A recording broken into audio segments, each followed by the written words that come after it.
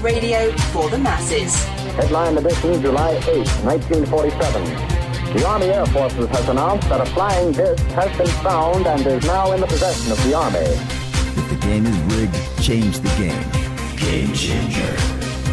I occasionally think how quickly our differences worldwide would vanish if we were facing an alien threat from outside this world. This is Fade to Black with your host, Jimmy Church, on the Game Changer Radio Network and KGRA, the Global Radio Alliance.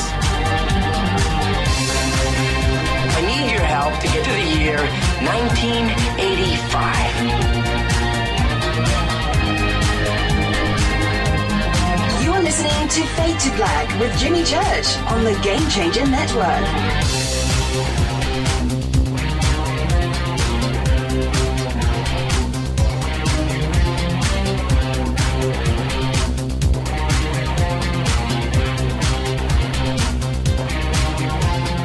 Good evening.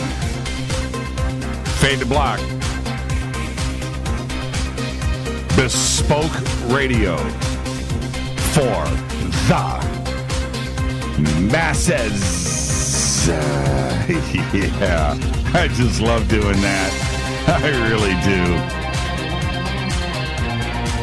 Joe's Garage. In case you didn't know. Today's Wednesday, September 19th, 2018. 266 days into the new year. Just 99 days left. We are live from a bunker somewhere in the middle of beautiful downtown Burbank, California. And I would like to welcome everybody listening all around the world, all across the United States. Hither and thither, to and fro, back and forth, up and down, east and west, north and south, far and near. This is Fade to Black for KJCR, the Game Changer Network, and KGRA, the planets. I'm your host, Jimmy Church. What is cracking, everybody? How you doing? How you doing? How you doing? I'm doing pretty good. That's right, because we've had an amazing week on the show. And tonight it continues because we have very special guest. Clifford Stone is here. That's right, Clifford Stone on Disclosure. That's what we're going to do tonight. And he's very excited about our conversation now that is about to happen tonight. And I'm going to chalk this up right now in advance as one of our most important shows. That's what I am going to do. I'm going to roll the dice on this right now. All of the documents, everyone, that we are going to discuss tonight on the show are over at jimmychurchradio.com. And through our flurry, there's a lot of documents, a lot of stuff to do.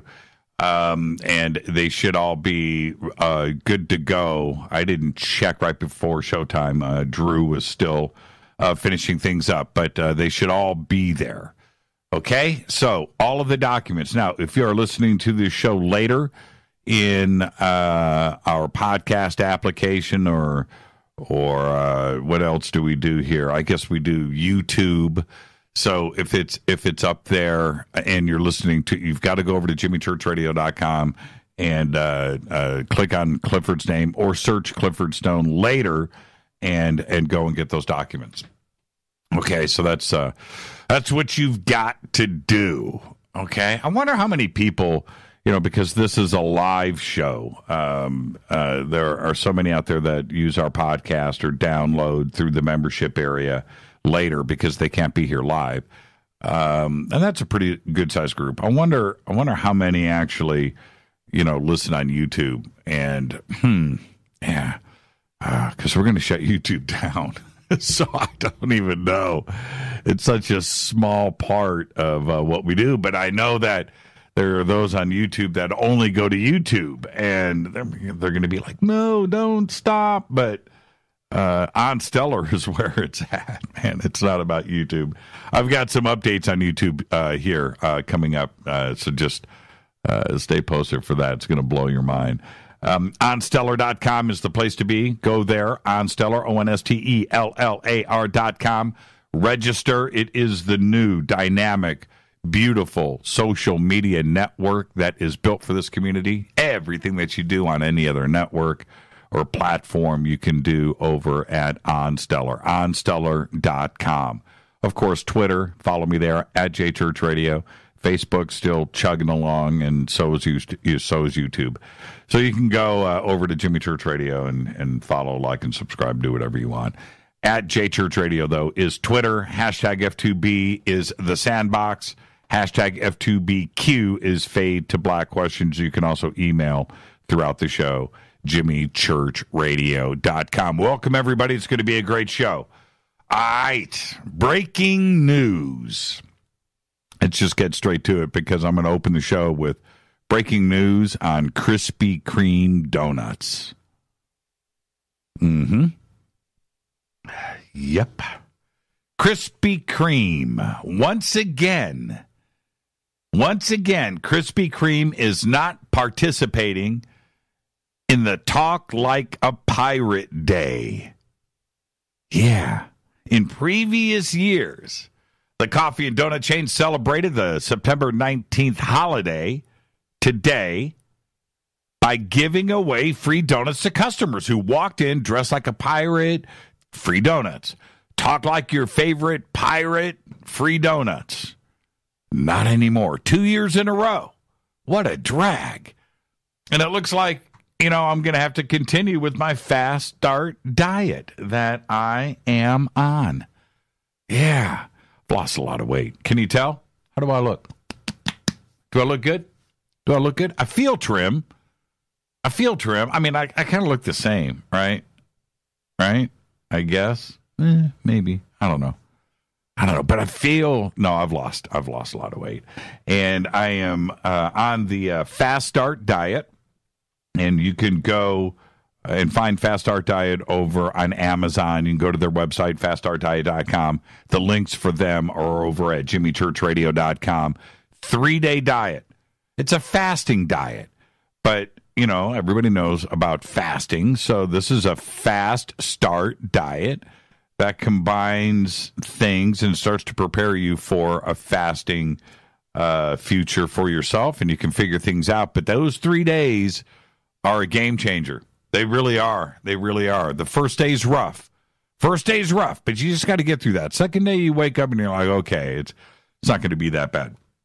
And then by the end of the third day, and you start to see the changes, you're like, wow, this stuff really, really worked. It's a well-done diet. So there you go. Fast Start Diet. It's a 3-day diet. Everything that you need comes in a box. 3 days, 3 packages. Day 1, day 2, day 3. It's all there. And you get their Lipo3 appetite suppressant spray, too, as well. As a bonus, because you're a fade or not.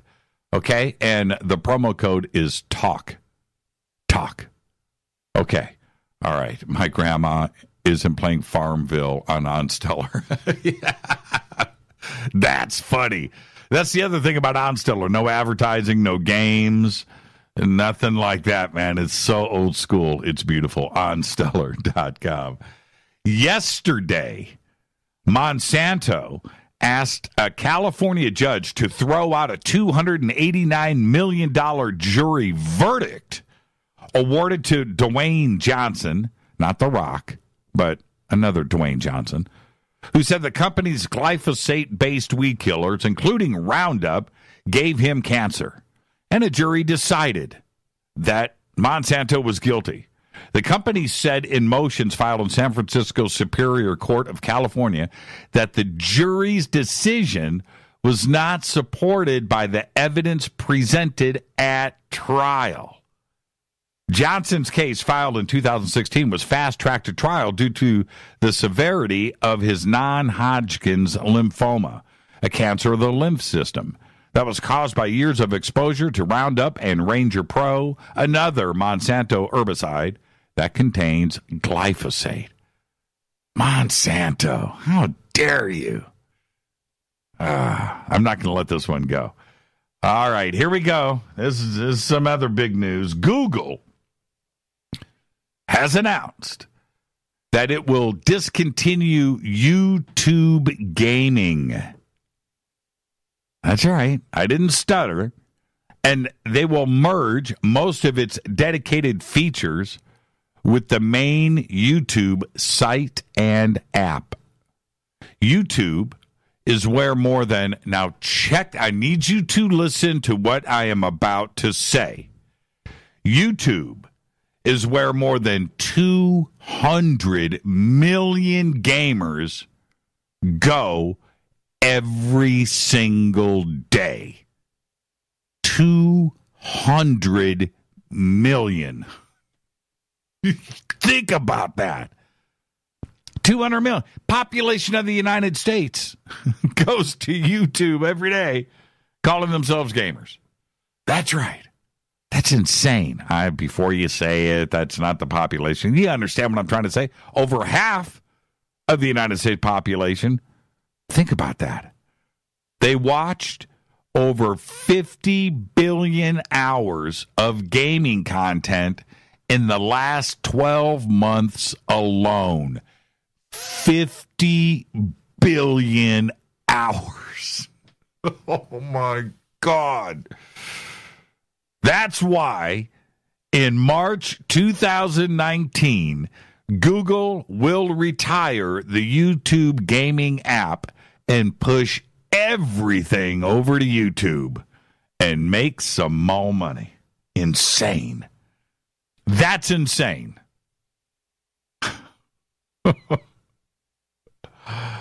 Think about that. Subscribe to our podcast. It's only $2 per month. Just go to jimmychurchradio.com, click on the podcast banner. It's right there, $2 a month. We have, I don't even know. How many shows do we have? Over 900 shows right there for just $2 a month. You can also become a Fade or Not in our membership. What's wrong with my tongue? Our membership section on the site. Just click on the banners. Now, don't forget to visit all of our sponsors here at jimmychurchradio.com. I just mentioned Fast Start Diet. And, of course, we have Life Change Tea, Ancient Life Oil, River Moon Coffee. River Moon Coffee, makers of the Fade to Black blend. Numana Food Storage. Emergency food storage for you and your family. Go and visit all of them. Sacred Skulls, the nicest jewelry that you've ever seen. And I'm not kidding about that. Sacred Skulls. Visit everybody by clicking on the banners over at jimmychurchradio.com. Let's get the show cracking. Happy birthday to today, Twiggy. Twiggy is 69 years old. Now, for those of you that don't know who Twiggy is, and it's a possibility, I understand that it's a generational thing. Twiggy slayed in the Blues Brothers. All right, a lot of people remember her from that. But it's not, when I think of Twiggy, I don't think of the Blues Brothers anymore. I think of Club Paradise, one of my favorite, funniest movies of all time, and Twiggy was amazing in that. Happy birthday, Twiggy. Today, she is 69. Our dead guy's birthday today, short and sweet, Adam West. 1928 to 2017, made it all the way to the double eight. 88 years old. The OG Batman, original gangsta. That's it. That's all I got when it comes to Adam West. Right there. The OG Batman. That's still the best series. It's just like Star Trek. Batman and all of the other stuff. I understand that, man. But that's not what endeared us to Batman, today. No, it's the original series. The original series. Robin and Catwoman and the Joker, right? The Penguin. That's what, man, that's Batman. And it's the same thing with Star Trek. And I know, I get it. Star Trek continues and all that. Okay, it's all cool. It's all cool. The original Star Trek, the original series, that's the Star Trek for me. Okay? All right. On this day in history, OTD, 1957, the United States detonates a 1.7 kiloton nuclear weapon 900 feet underground in a tunnel at the Nevada test site, 65 miles north of Las Vegas. 1 hour drive. 1 hour outside of Las Vegas. Shockwaves were felt all the way to Alaska on this day in 1957. Fader fact. Stubbs was the mayor of Talkeetna, Alaska, from July 1997 until his death in July of 2017. Stubbs was a cat. And that is your Fader fact. Got his own Wikipedia page, too. Stubbs the cat. He was called Stubbs because they had a box full of kittens that the store owner gave away. One kitten was left. Stubbs. And they named him Stubbs because his tail was short. Yeah. So they called him Stubbs. And he became mayor. So there you go. That's a Fader fact. It's been vetted too. Tonight, Clifford Stone is here. We're going to talk disclosure. And now, all of the documents that we are going to discuss tonight are over at jimmychurchradio.com. You may download them. You may keep them. You may share them with the world. Clifford has been discovering, finding, searching through the Freedom of Information Act and his other sources for documents for decades and decades. This is part of his collection of documents, and these reach back a long ways, and we're going to talk about disclosure today, and did it almost happen before? Okay, we're going to talk about this, and these are the documents that are going to support everything that we are going to discuss tonight on the show. It's going to be an amazing, amazing conversation. Tomorrow's another Fader night, open lines all night long. John Rappaport's going to be here with his No More Fake Newsroom Live, followed by open lines. Okay, so there you go. It's been an amazing week. Now, listen to me.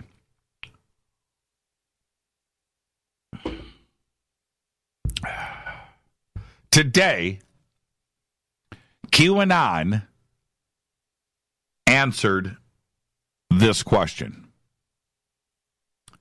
Question posted was, did NASA fake the moon landings? Have we been to the moon since then? Are there secret space programs?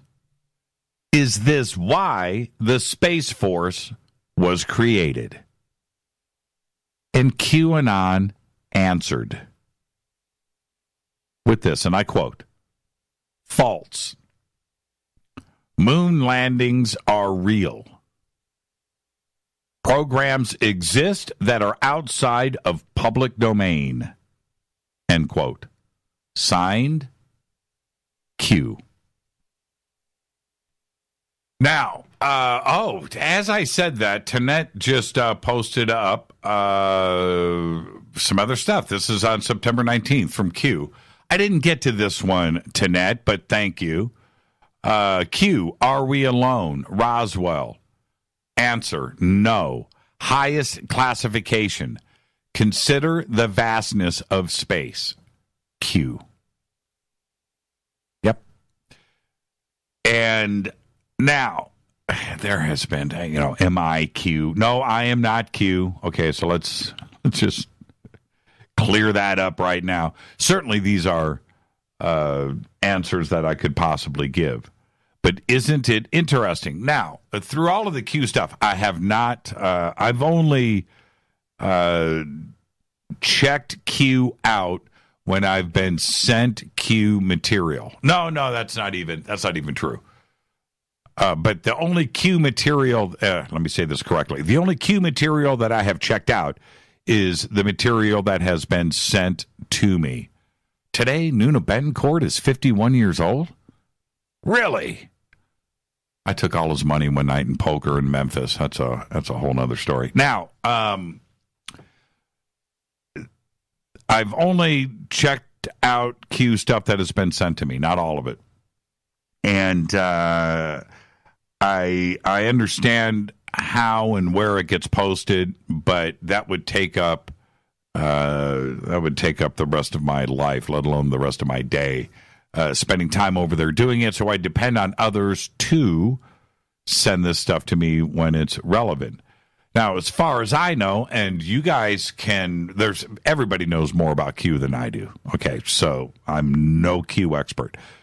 But as far as I know, is this the first time that Q has alluded to a secret space program? Is this the first time that this has happened? Is this the first time Q has talked ET and aliens and Roswell? You know, and I don't know who is posting the questions to Q. This Are We Alone is from Anonymous, right? That's from Anonymous, so I don't know. I don't know who's. I'm not sending the questions in, and this other one is from Anonymous too. Okay, so these were sent to me earlier, and thank you for posting them. Has Q done any more? Has there been any other postings since these about ET or Roswell or the secret space program? I don't know. So if they have, post them up there on Twitter, and I'll catch them. But anyway. This is what I find interesting. Q, I don't have any inside information, but I have some pretty dependable sources, and one in particular that I've talked to about Q that I wasn't surprised that this person knew about Q, but this person is so outside of our UFO community and so forth. But Q out there in the mainstream has only caught on in the last few weeks, right? Where you're getting these mentions of Q in the mainstream media and stuff. It's always been part of our conspiracy community. But I was told that, and I could be way wrong here, so don't, just save it. If you've got a theory on who Q is, stick with it. Okay, if you think you have definitive proof as to who Q is or group or whatever, then stay with it, because you don't know any more than I do. That's when it comes to that. Is that Q was a singular person inside of the White House. That's right, inside of the White House, part of the administration. And then that Q is no longer posting as Q, and that now Q still may have elements inside of the White House, but it's a group. It's now a group. It's a collective. Now, see, and again, I don't know. I'm not some Q expert. I can use the word allegedly or whatever might be, and but. Getting into this conversation, going from the other subjects that have been covered and jumping into this is pretty interesting. So these answers are our community based. Does that make sense? These are answers that come from those in the know inside of our community. Yeah. To say that programs exist that are outside of the public domain and the moon landings are real, that's a pretty interesting comment. That comes from somebody that is well-researched inside of our community. This comment about Roswell. Roswell is something that is inside of our community. Outside of our community, yeah, you're gonna. It was mentioned in Independence Day, and it's kind of gotten out there. But most people in the public don't know about Roswell. Most don't. It may be the most famous case inside of our community that everybody knows everything about, but getting out to another 7.49 billion people on this planet don't know about Roswell. You need to think about that for a second. So, what is Q doing with the Roswell knowledge? What is Q doing with the secret space program knowledge, the Apollo fake moon landings? This shifts it for me a little bit. It does.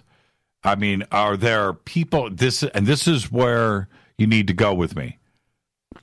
Are there people inside of the White House that know about the fake moon landings or it being a hoax and Kubrick to the secret space program, right? To Roswell and Are We Alone in the Universe? Consider the vastness of space. Now we've got a very unique individual. If they are inside of the White House walking around with those thoughts, I'm leaning away from that. I'm leaning away and wondering if Q is somebody that is from inside of our community. Yeah. Yep. And so I've got a lot of QAnon followers. I get a lot of QAnon email. And just like anybody else, if you want to reach out to me and clarify things, fine. You want to keep the mystery out there, fine. Whatever, it doesn't matter. But I read this, and I'm just like, wait a minute here. You know, we got to pump the brakes. We got to pump the brakes and, like, consider what's going on. Now, for those inside of our community, you read this, you go, oh, okay, yeah, Q, okay, all right, Q gets it. Wait a minute. Do you understand how I am taking a look at this? Okay, this is stuff that we hold near and dear inside of our community. And if people are out there walking around outside of our community with this kind of knowledge and they can just talk about it like this, and they're supposed to be a government insider trying to change the world, I got to back up a little bit. All right? Okay, so that's my take on this today. It's very interesting. And now, one other point. QAnon is being read by a lot of people outside of our community now. Okay? It was just this little conspiracy thing that was bouncing around on Reddit and forums. But it's not the case anymore. Okay, so a lot of people are reading this. And I thought that we were in the safe zone when it came to QAnon because this stuff wasn't discussed. Kind of bums me out. This is Fade to Black. I'm your host, Jimmy Church. Tonight, Clifford Stone is here. We are discussing disclosure. All of his documents that we will be discussing tonight are posted up over at jimmychurchradio.com. Tonight, it's on the homepage. After tonight or after this week, search Clifford Stone if you're listening to this later, and then the links will be up there. Tomorrow night is Fader night. John Rappaport's going to be here, open lines all night long. Friday night, I'm off. Saturday night, I'm over at Coast to Coast AM, and my guest is Jason Louv. There you go. This is Fade to Black. I'm going to get out of here and get right back with our guest tonight, Mr. Clifford Stone. You can follow me on Twitter at jchurchradio. Simple. Email is jimmy@jimmychurchradio.com. The sandbox is hashtag F2B. And Faded Black questions right there. Hashtag F2BQ. Who do you think is Q? Who do you think? It's fake. They are not in the White House. It's a huge troll and a very dangerous plot against patriots. Wow. Barra thinks Q may be JFK Jr. Who's Barra? I don't. Oh, Mike Barra. Whatever happened to that dude? I'll be right back.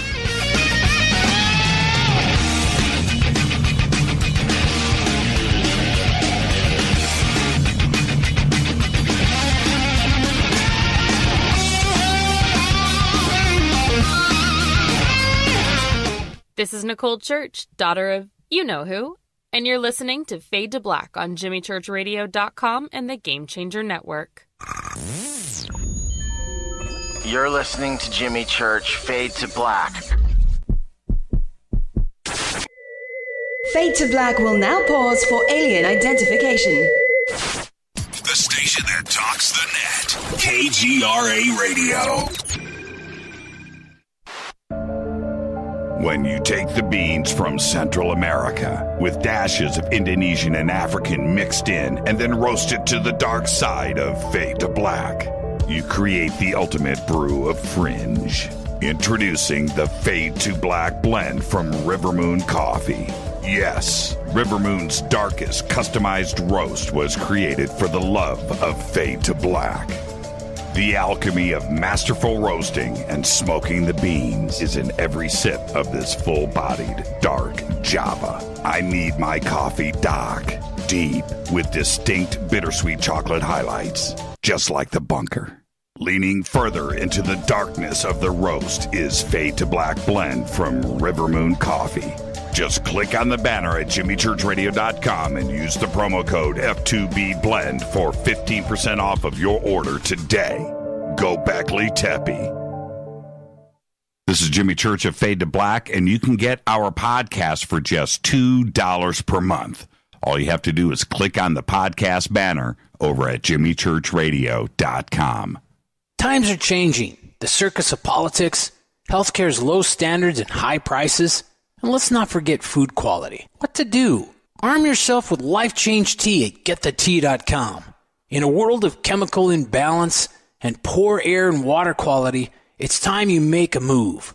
Log on to getthetea.com and stock up on organic non-GMO supplements. Don't forget the tea. Cleansing your body never felt so good. And we have a brand new tea called Takedown Tea, which helps support healthy glucose. All natural body support so you can be at your best, naturally. All you have to do is log on to getthetea.com. That's getthetea.com. We're not a fad that comes and goes. We are the real deal.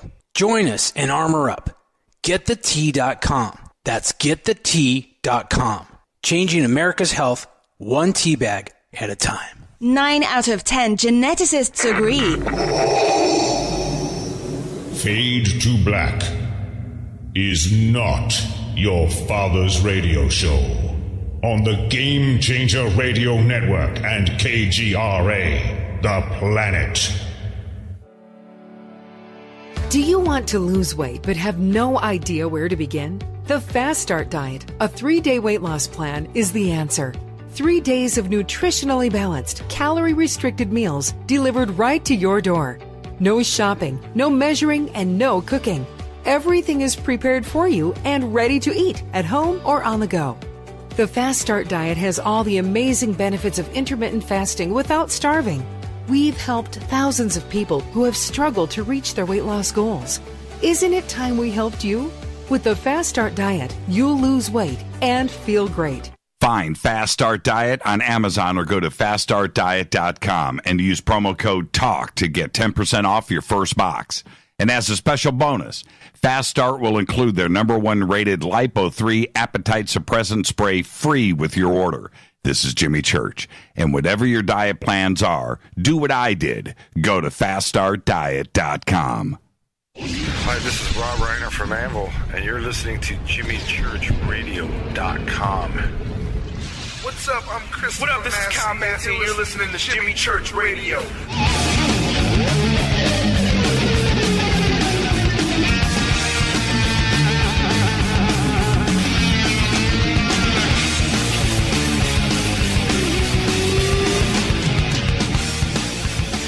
All right, welcome back. Fade to Black. I'm your host, Jimmy Church, on the Game Changer Network and KGRA The Planet. You can follow me on Twitter at JChurchRadio. Very important show tonight. Hashtag F2B is the sandbox. There will be a few thousand tweets going up there tonight. And welcome to everybody that is out there. All of the documents that we are going to discuss are over at jimmychurchradio.com. They're posted right there, and you may download them, you may keep them, you may share them with the world. And that's direct orders from Sergeant Stone. Also, if you can help me and the producers out, there's a lot of documents there. You can go ahead and post them up on Twitter, too, as well, as we go through everything tonight. Clifford Stone is here. Tomorrow night is Open Lines. Fader night, and John Rappaport will be here with his No More Fake Newsroom Live. And Friday night, I am off. Saturday night, I'm over at Coast to Coast AM, and my guest will be Jason Louv. Tonight, it is Clifford Stone, and we are going to discuss his entire life of research and involvement with UFOs and recovery and disclosure. And he has one of the largest collections of Freedom of Information Act documents. Portion of those tonight are posted over at jimmychurchradio.com. And today our community is talking about disclosure more than ever before. But how close are we to actual government revealing the truth, right? About UFOs and ET. How close were we to this happening in the past? This isn't the first time that we have gone through this. Tonight, Clifford will bring forward his information and documents that reveal how the United States government and our military was ready and willing to announce to the public that ET was here and contact had already been made. He is a decorated Vietnam combat veteran. He served 22 years. He claims that he led a double life from the late 1960s through his retirement in 1990. While officially assigned to an NBC team, nuclear, biological, and chemical retrieval and abatement detail, he says that he served on top secret UFO crash retrieval missions where he had physical contact with downed ET craft and interactions with captured non-human life forms.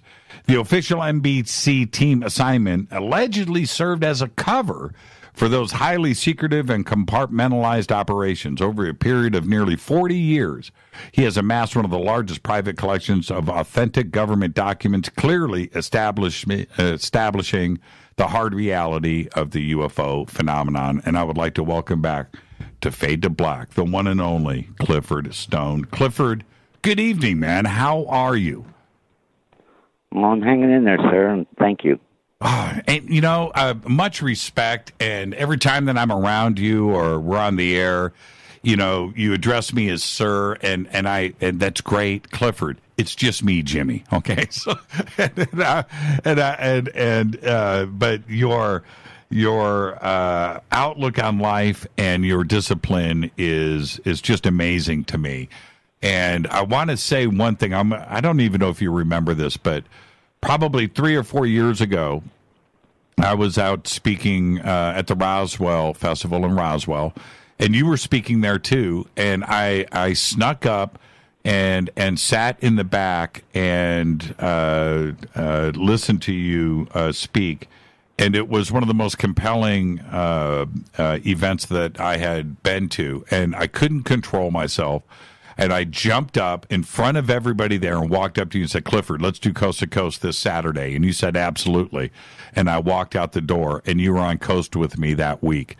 And that's just how you are. Do you even remember that happening?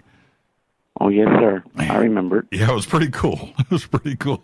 And I was thinking to myself, I couldn't control, you know, there's certain times, and, you know, Clifford, you were just so dynamic, and I was like, man, he's got to be heard.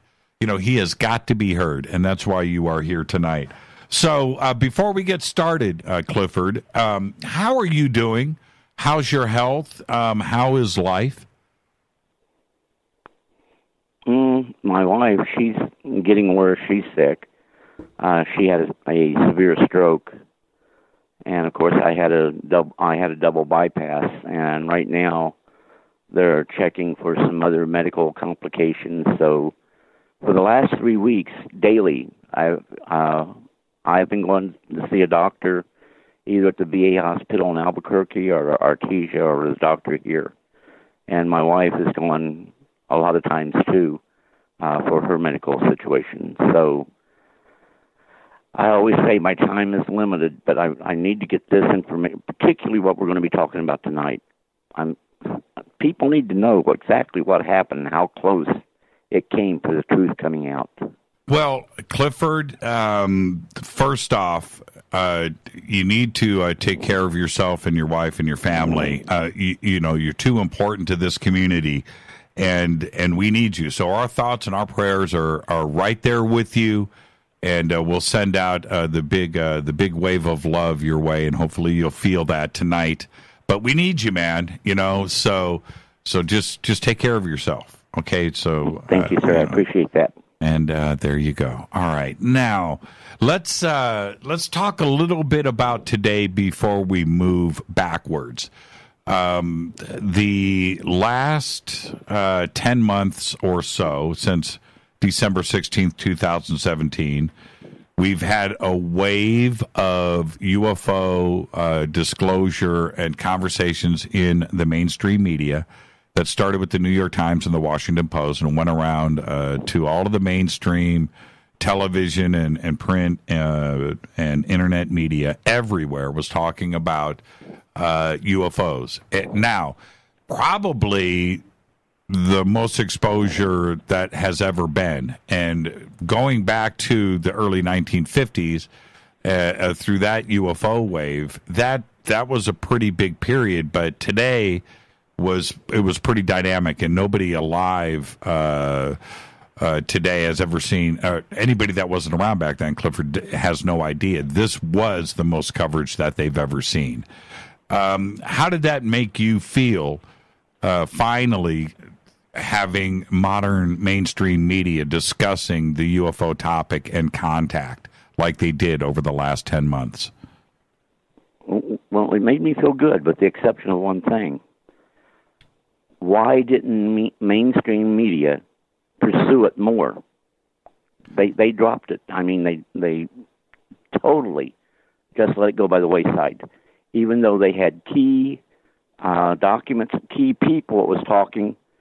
The CIA, the DIA, the DITC, all of these people, they tried to downplay their but they had documents. And, of course, they didn't use the term UFO. They were using the term advanced unconventional aircraft, which is why the gentleman, I never can remember his name, when he was talking about him being party to this, where they were gathering information on these advanced unconventional aircraft, he went ahead and stated this is what they were calling them.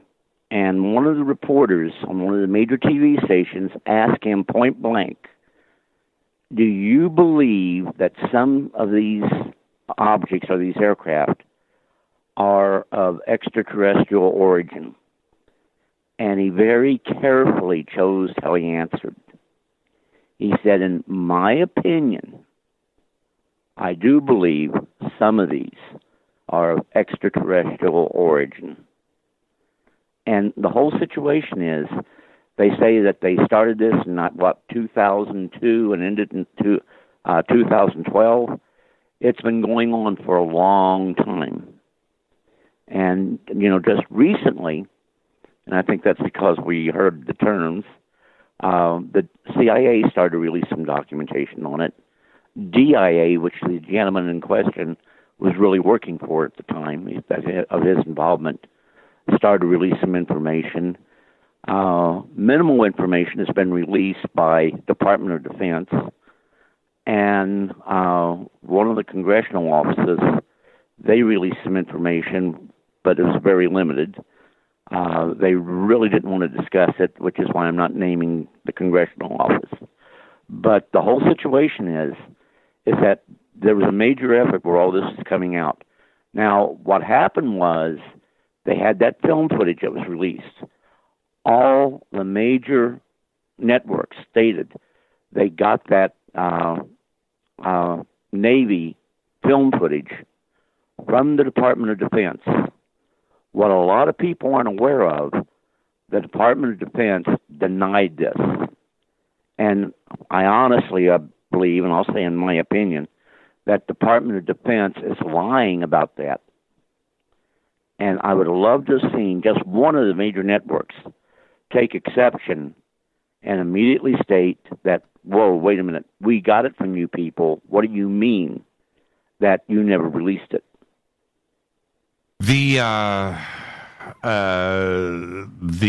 communications officer for the Pentagon did come out, and she said, well, it was almost like she said contradicted herself, but she clearly said that the project wasn't named this, it was named this.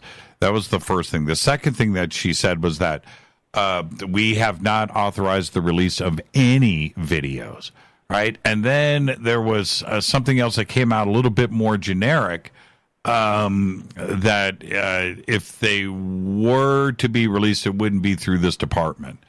So that was kind of a weird thing to say. I mean, it was so cut and dried before in the other statement that this other statement left like a door open for this.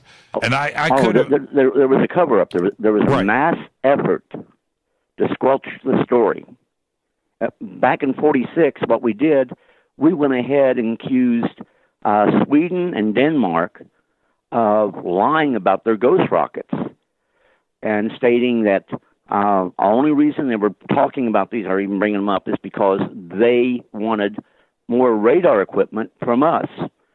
That was a total out-and-out lie. Behind the scenes, we had personnel. Many of these people were on the Robinson panel, which we'll probably talk about later on. But they were involved trying to find the ghost rockets, doing the telemetry where they thought they should crash. They go there, there's nothing there, which means this was something that was flying in the air, didn't crash, and continued to go. The reason they were looking for the crashes was they initially thought that they were V-1, V-2 rockets that was being launched by the former Soviet states in test flying. These went off course and went into Sweden and Denmark. Now, with that being said, one, we knew then that these were not illusions, they were real objects. Initially, we thought they were Soviet origin, where they were testing V-1, V-2s, just like we were here in the States. But the one key point was, if that was the case, we would have found debris because they would have crashed. We didn't find that. So we were still looking for what these objects were. But when the media here in America started to pick up on what happened in '46 as a result of the June 24th Kenneth Arnold UFO sighting, they immediately went ahead and called foul on Sweden and Denmark. And this later on would actually lead to a problem with the CIA and the FBI. The version of disclosure today, Clifford, I want your definition of that. Disclosure can mean anything to anybody, and it's certainly whatever their interest is. It doesn't necessarily have to mean UFOs or ET. But disclosure inside of our community is not any type of drip or the media or anything else. The only thing that they will accept is the President of the United States stepping up to a podium live on television saying, "We've made contact, we've been making contact, ET is real, we are not alone in the universe." And until that happens, anything else is just not disclosure. It's what they're already used to. What is disclosure for you? Disclosure for me is getting the documentation out that clearly shows something's going on, and that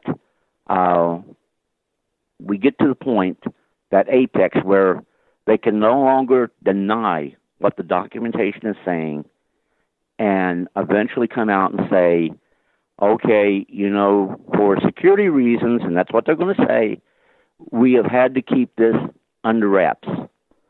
But now we feel you have a need to know, but we want to make sure that it's being handled to the point where you realize there's nothing to fear from this.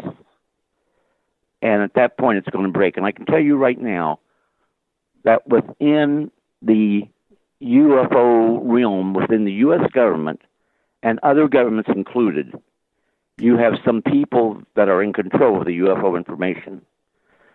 The really powerful people are still keeping it under wraps. But there's a major effort in the nations that are involved in trying to get this information slowly but surely out to where eventually we can go ahead and draw a picture and say, okay, here's what's been going on, and it's still going on today. In the intelligence community, you have what's called counterintelligence analysts. These people have to take 10% of the intelligence data coming in on a potential threat to the U.S. government. And I'm using the U.S. government because I know more about it than the other governments. But they take that 10%. With that 10%, they have to go ahead and create the whole picture. They have to go ahead and accurately fill in the other 90%. Now, once that happens, then it's sent to their customers in the field, and they make the decisions on what to do with it. And we don't even have to go to the UFOs on that. All we have to do is go to Ted of 1968. The FBI, in March of this year, released literally several thousand documents showing we all knew what was going to happen in Ted of 68, but we felt that, it can't be. We rejected it, even though all the documentation was coming in. We totally rejected that the communists would launch any type of offensive over the Tet holidays. We knew that they would lose too many people, and it would be a catastrophic defeat for them militarily. What the powers that be that sat back in a situation room looking at a map and going over papers, who wasn't over there beating the bush in the field, what they ignored was the fact the communists were not looking for a military victory there. They were looking for a political victory.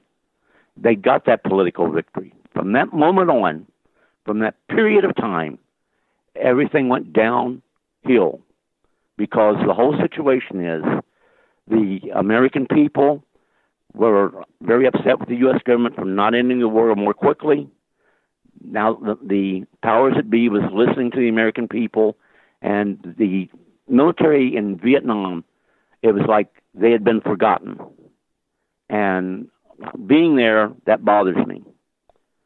Now, me being involved in UFOs, it bothers me to the point where I want to be a part of the solution and getting the truth out, and not let some people... Yes? Yes? There's something going on here. Yeah, what was that? I heard that. What was that? I don't know. Yeah, I heard that in the background. Okay. Wow. Okay. Well, when you find out what that they're is, they're not going to keep me quiet. Yeah, that was. I stopped listening to you and was listening to the background, Clifford. I got to admit it. And okay, all right. And that was weird. I was trying to make out what the voice said. Was it outside of your house? It was outside by the front door. Wow. Okay. My security system was activated. Okay. All right. Well, we're going to be headed towards a break here in about 5 minutes. And when we do, we'll break for a commercial for about 4 minutes, and you can go and check that out. And keep everything live. Don't hang up the phone so I can listen. Oh, yeah. Okay. So I wanted to ask you this, because you brought up a very important point, and then we'll start to talk about the documents when we come back after the break. The video footage, the gun camera, the gimbal footage, and what have you that it has been released wasn't that spectacular. We've seen better UFO footage in the past, but what was interesting about that was that it had allegedly come straight from the Pentagon, which is what you had just said. Now that there are people inside that do control this information. If they were going to, in your opinion, Clifford, if they were going to leak stuff out to a company like To the Stars Academy, is that the best that they can do? I mean, certainly they're sitting on better footage than that, and it seemed a little lackluster to me. And then after that, they took their foot off the gas. They just let the story go, and it died on the vine. Well, we have terrific UFO footage. The landing out here at Holloman. Right. I used to have 800 foot of that landing until it was taken back from me because somebody called me and thought they were covering up on what they were trying to talk about. But our intelligence community isn't dumb. They knew within a half hour they were here gathering all that data. So I lost the film. Now I keep a whole lot of stuff away from the house here. Mm-hmm. But the situation here, that film was real. But the reason they chose to use that film, it supported what the man was saying about them doing the research on these unconventional aircraft. And the whole situation is that was the point they were trying to get across. The National Solar Observatory right there near you in New Mexico was closed down last Thursday, September 6th, by the FBI. And you're right there in that area. Yeah, they turned me around. It's right there. You know, you have Holloman there and White Sands and, of course, Roswell and you, right? You're all right there. What do you think was, we've got about 2 minutes, Clifford. What do you think was going on with that? They have officially stated that it was tied to some type of child pornography situation. I think, and I have to say I think, that it actually had something to do with a biological contaminant, and I don't think it was mercury they were worried about. With that being said, please keep in mind there should not be any biological contaminant other than mercury because of the telescopes that they use there. Right. But the telescopes are intact and they were not damaged. In short, I honestly believe, my opinion, that this child pornography situation tying with it, I think that right there is a cover story, period. The American people are going to buy it, and it's going to be the end of the story. I don't buy it, and I'm going to keep searching to try to find out what really happened there. We're going to get to the bottom of that too. I can already see that the National Solar Observatory story is going to be a tough one. They've chosen to take this tact with it, and we all know they're covering something up. We know this, but we need to now do all of this work and seriously frustrating work of trying to get to the truth. And it's not going to go away. There's too many people that are on this, including yourself. And I was told to go ahead and consider myself on standby, and hopefully I remembered what I learned while I was on the NBC team. And I said, I'm sick. I walk with a crutch now, and I can't do it. Oh, yes, you can. Just remember, no phone number, no nothing on my caller ID. Very strange. That's strange. Well, let's take a break right here. Let's do this now, and I want you to go and check out who is poking around your front door. I heard the voice. I heard it right there in the background. Our guest tonight is Clifford Stone. We're discussing disclosure. It's what we're going to do, and all of the documents that we are going to start to discuss now are posted over at jimmychurchradio.com. So you can click over there, and we're going to go through all the documents on the Game Changer Network and KGRA The Planet. This is Fade to Black. I'll be right back. Stay with us.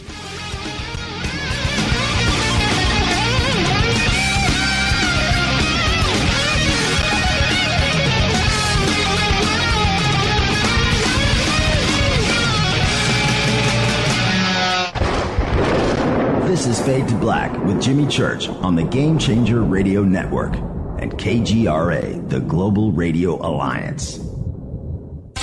This is KGRA Digital Broadcasting Station, Salt Lake City, Utah, Van Buren, Arkansas. Folks, this is very important information. What's to be said about CBD?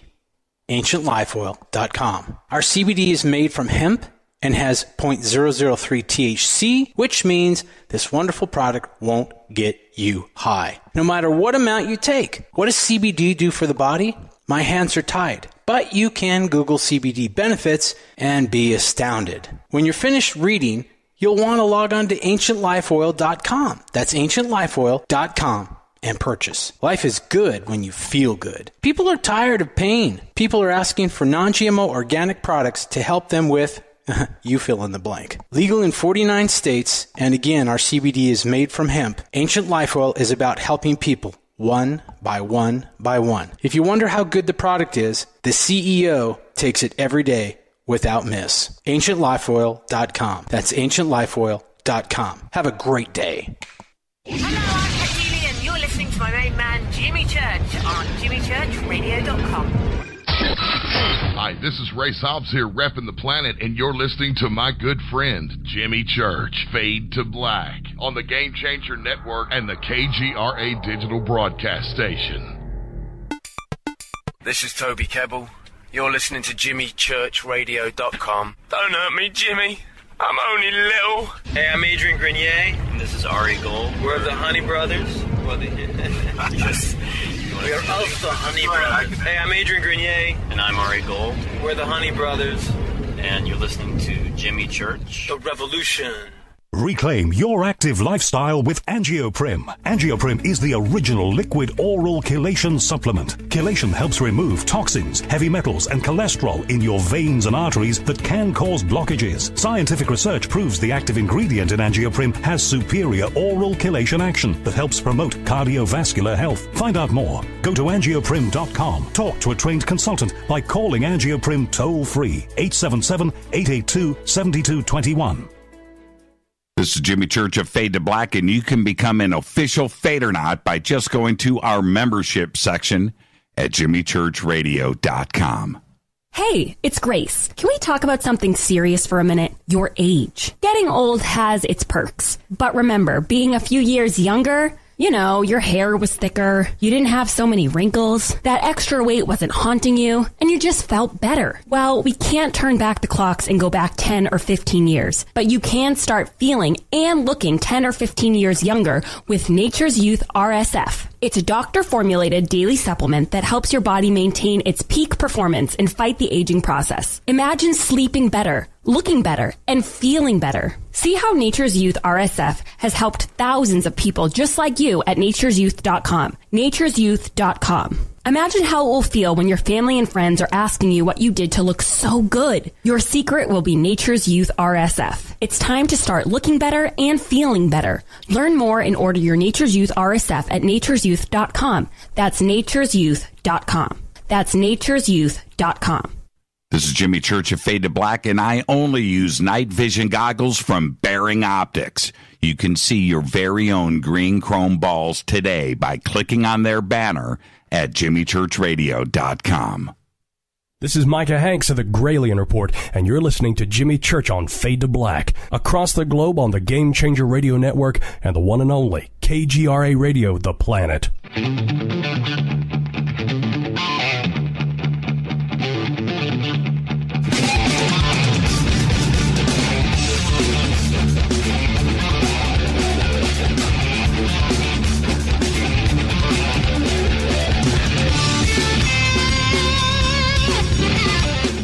Welcome back, Fade to Black. Our guest tonight, Clifford Stone. All the documents that we are going to discuss tonight dealing with disclosure in the past all the way through today, by the way. Everything is connected, are posted over at jimmychurchradio.com. And now, Clifford, who was at your front door? Well, it turned out that it went around to my back door. And I hate things like this to happen because it makes you feel like, you know, people are going to think you're crazy. But the dog alerted, and I'm not letting him go out. Well, I heard a voice. I heard a voice. I heard. Somebody, yeah. Oh. What did the voice say? What did he say? It was a man. It was male. Yeah, it was hard to try to make out what he was saying. And when I opened the back door, I don't even want to say. Okay, all right. They don't like the idea of me talking about what almost happened in the 50s.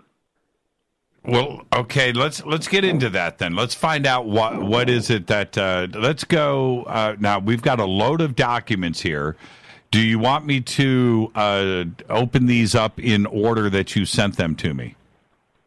It's probably best to do it that way because it actually lays down a pattern of events that was set in place because people in high places, to include the president, was sick and tired of the lying about what was really going on, wanting the truth. And there was an agency, the major agency, that they actually released that intelligence directive. Then everyone in the intelligence community would be involved in gathering data on UFOs. By mid-1953, we wouldn't be having this conversation. because the world would know that we are not alone in the universe and that we have visitors from out there coming here. Let's go to this first document, and for everybody, just go to document number 1. I need to go. Let me go over to JimmyChurchRadio.com. Let me see how we've got these. Hold on for a second, Clifford. Let me pause this. Okay. Oh, I just opened it. Hold on for a second. Okay. The documents are listed here. Oh, I don't see them. Let me see here. Okay, so we jump back a page. Okay, here they are. Document 2. Okay, the first one is dated July 26th, 27th. The object was on July 20th, and I think that is... That right there is a Blue Book file, 107 pages, dealing with the overflights of the night of July 26th, 27th over Washington, D.C.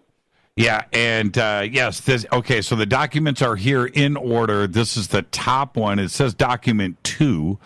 Like I say, right now I have over 100 documents dealing with this. Yeah, that's fine. No, I'm just letting our audience know. So document 2, the top document.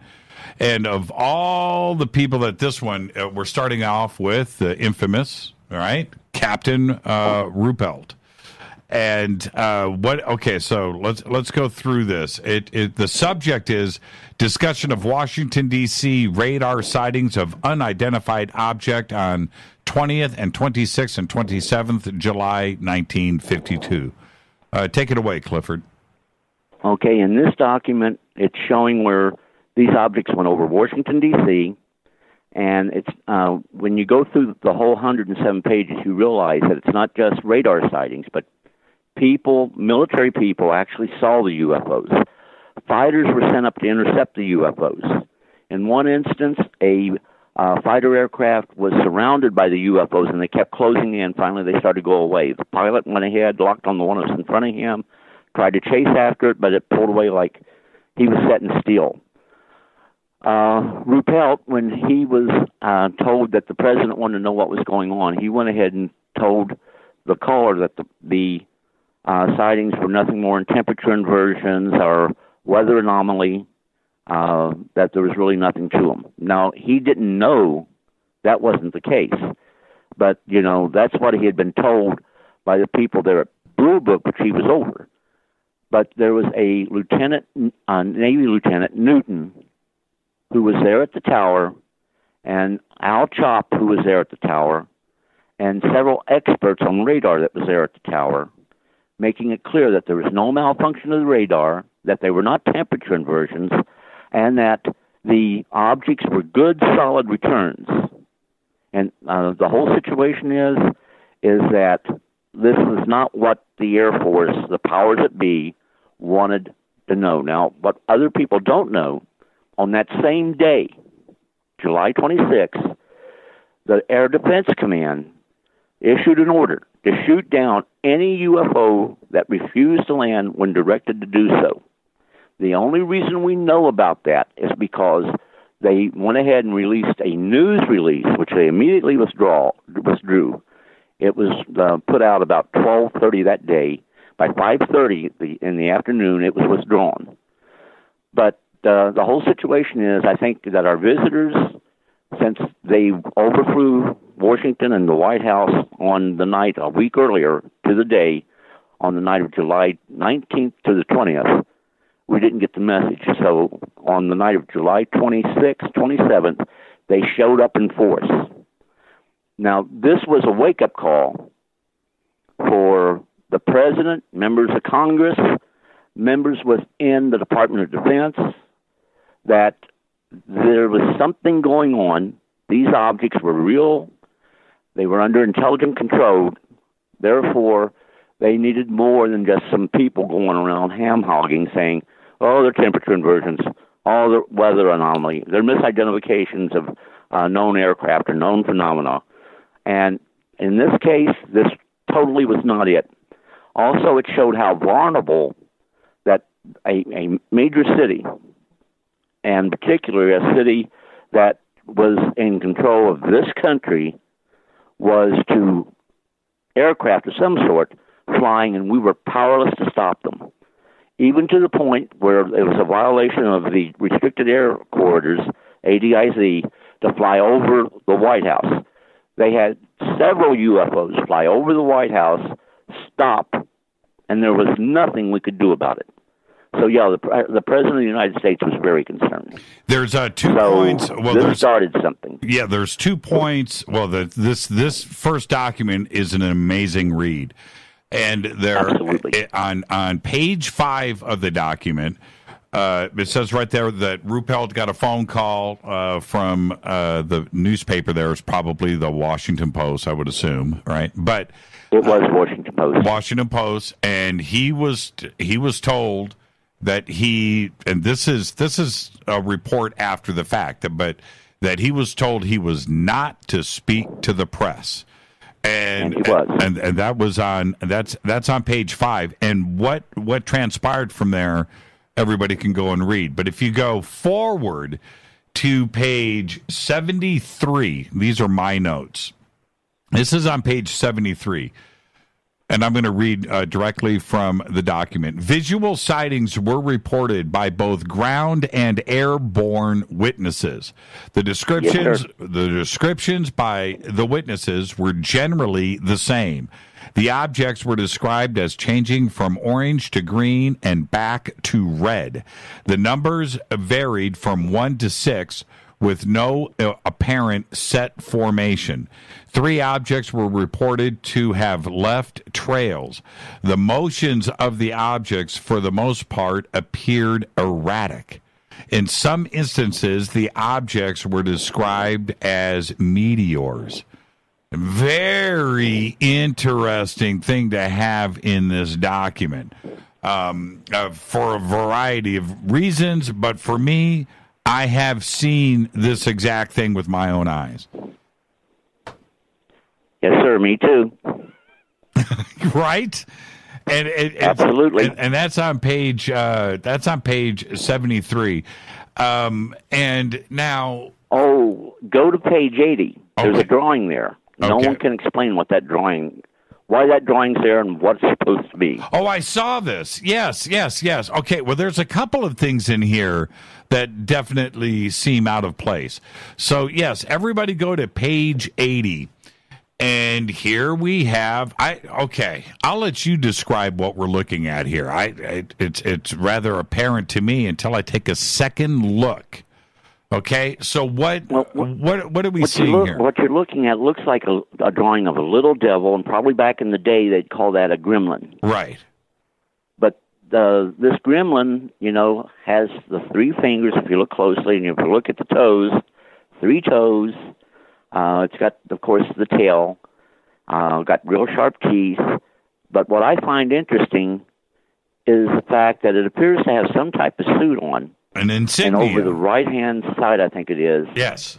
It appears to have like what we would call some type of emblem. But it's like oval shape, but that's about as far as it goes. They have no writing in it. I think that a person put that in there for one reason, so that people would understand that there were people who were working in the UFO field that, by everything they saw and all their investigations, concluded someone else was behind the intelligence and the technology on UFOs, and it did not originate on this planet. And I think out of frustration, that's why the person did what they did, putting that in there. There was a lot of questions asked about that drawing, by the way. I'm looking at it here. I don't know what to make of it. Okay, I don't. But that looks to me to be a flying saucer emblem.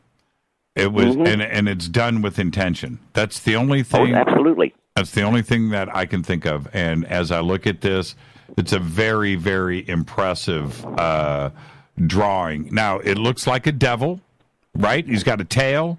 I don't know if those are arms or wings. It's kind of strange. You're right about the 3 finger or the 3 toes, but he's got a suit on, and he looks like he's flying, and he's got an emblem, and that emblem looks like a flying saucer. And this is in a government report about the UFOs that were sighted over Washington, D.C. I have no idea. That's when I saw this earlier today, I stopped. Now, there was also, Clifford, here earlier, I don't know what page it was on, but there's some newspaper clippings, and one is of a party, and I didn't make any notes of it. Why?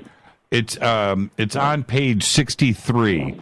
Invites you to drive out today or this evening and visit with the Lake Barcroft Estates home sites for. Okay, it's a real estate listing, but why is this in here? I'm not sure why they put that in there, but a lot of times when they go ahead and do these newspaper clippings, they would take out the story about the incident in which the file was supposed to be about. And sometimes they'd go ahead and take out some of the advertisement also. Not that they were necessary or they were supposed to be there, but that would happen from time to time. And before we get out of this document and move on to another one, what other pages should we look at here? Oh, I don't know. The whole thing is interesting. But the first 25 pages at least, you see where they have radar experts there in the tower who observe what they saw. And, of course, they're making it clear they're keeping an open mind, but something was flying in Washington, the air above Washington on that night in question. And these people would know. When you get to the next set, you have people trying to downplay it. Okay, I am going to, let me get this posted up here really quick, and this is page 80. I've got to put this up in Twitter for everybody just so that they can check this out. I don't know what to make. Please do. I want everyone to see these documents. It's the emblem, man. It's the emblem that just throws me for a loop here. I don't know what this I don't know what that is all about. Let's I think Major Fournette is the one that actually did that drawing and posted it there because he was very angry and upset that people did not want to go ahead and let him speak, and also at the time, even Professor Hynek. But they did not want those two people to speak at that time because both of them was coming around where they felt that there was more to UFOs. Hynek made the statement based on this particular incident and the other things he saw, because initially when he got involved as the scientific consultant to the Air Force, he stated, these UFOs these flying objects are going to go the way of the sea serpent. After the end of the summer, they're going to be gone. Well, that didn't happen. Then he came out and stated, there's got to be something to this because we have incredible events being reported by very credible people. And even General Sanford would use that in his press conference. But it was Hynek that initially made the statement. Keeping that in mind, that they knew that Hynek would not go ahead and say, look, there's nothing to these. They're not deserving of being investigated. He was invited to be an observer on the Robinson panel, but not to participate. Major Fournette, he goes in, he tells the Robinson panel, look, these are the cases we have gone over. We have done investigation after investigation, and we only have one conclusion after eliminating all the others one by one very meticulously. And that is, some UFOs are interplanetary spacecraft visiting our planet. And, of course, they rejected that.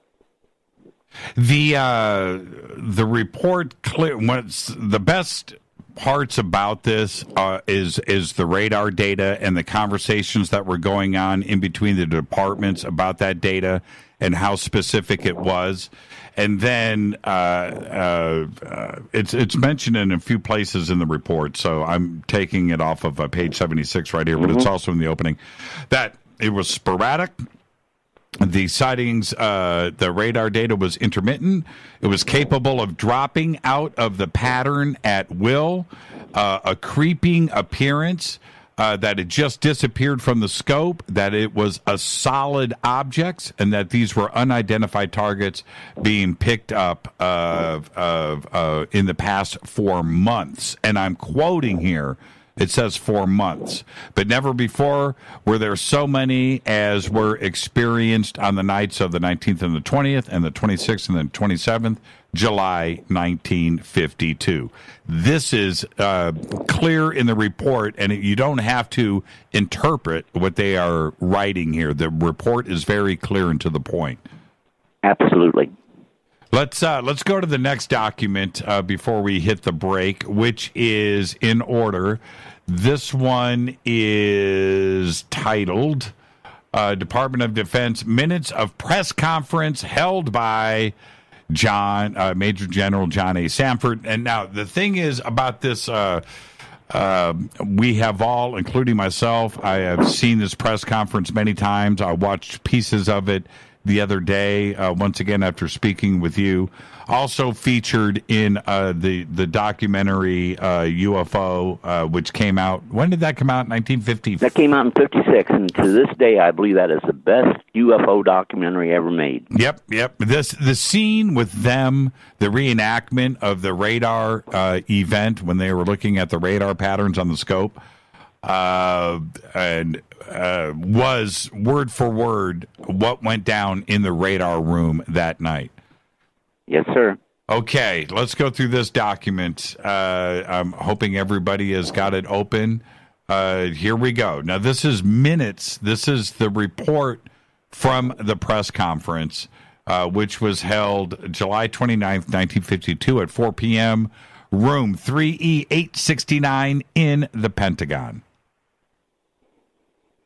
That is correct. And the whole situation is that the media is being, because this was creating national news, national concern. There was panic because of what happened there. There was fear because of what happened there, so the Air Force had to do something.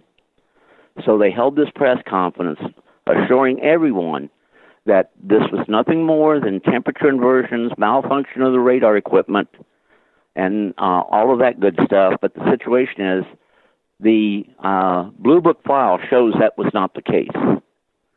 But General Sanford had to do that. Later on, we're going to find out while he was briefing, at the same time he was briefing the media about this, in another room in the Pentagon, about 4 doors down, the Director of Central Intelligence was holding a briefing of his own, talking to, among other people, Major Fournet, in which they were making it clear that they had no conclusions as to what really caused the sightings that night. Of course, Major Fournet, once again, had already concluded some UFOs were interplanetary. What I love about this document, because we have only seen clips from the press conference, here you've got all of the questions that were laid out by the press and Sanford's responses to them. It is much more detailed than the short little clips that we have got out there in YouTube land and what we have seen in like I said, in the documentary UFO. This is some of the best reading, and I have no idea how many pages is this guy. This is it's 40 pages. 44 pages long, and it is word for word of the back and forth between not only we need to make note here, General Roger Ramey is there. Yep. Donald Brewer is there. Captain Roy James of the Electronics Branch, the Air Tactical Intelligence Center, right? Of course, you've got Ed Ruppelt. And it's an amazing document. And to go and read this back and forth with the press, the country and the press were very, very, very concerned. And the dance that these guys do compared to what was written in the report and how concerned they were in the report versus how they dealt with the public about this, it's two different situations, 180 degrees apart.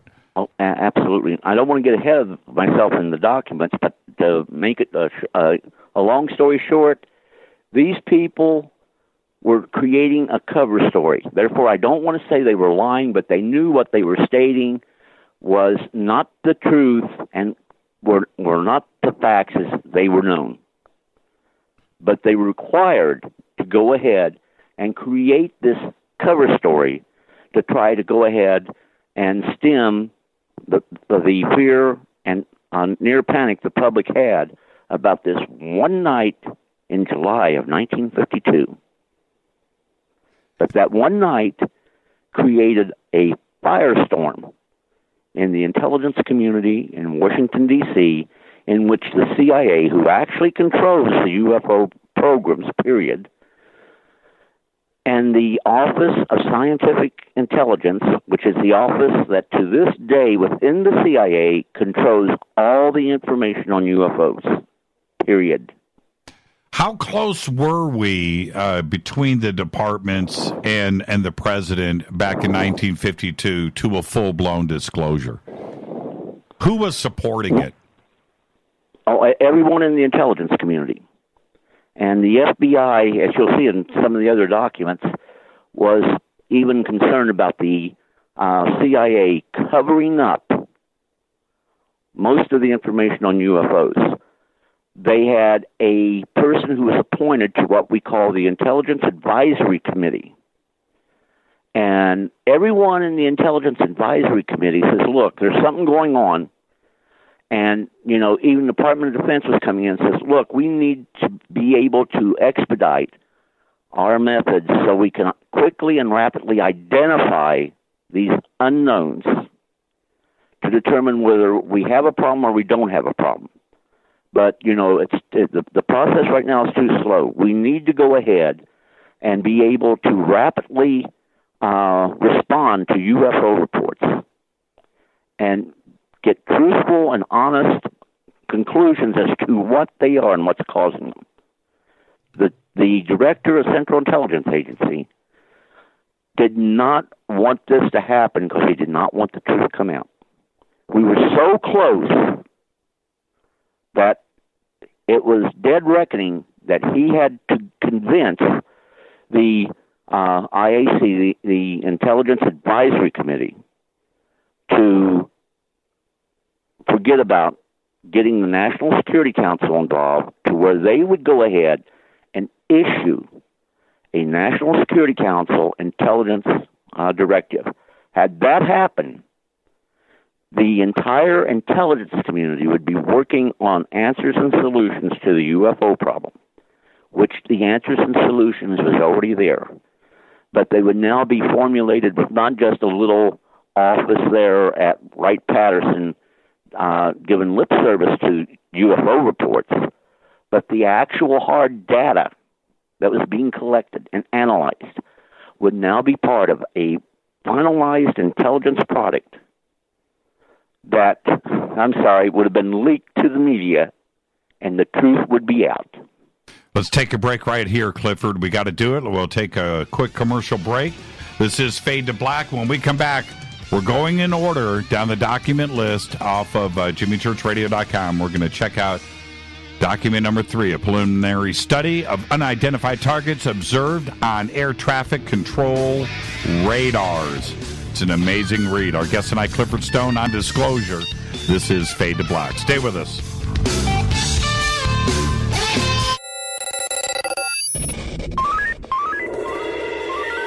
Way out here, we listen to Jimmy Church. You're listening to Fade to Black. Always on the edge of the hottest alternative talk. Jimmy Church with Fade to Black. KGRARadio.com. ¿Qué tal, mis amigos? Yo soy Mario Carson, el tiburón, y los invito para que escuchen a mi buen amigo Jimmy Church Radio. ¡Claro que sí!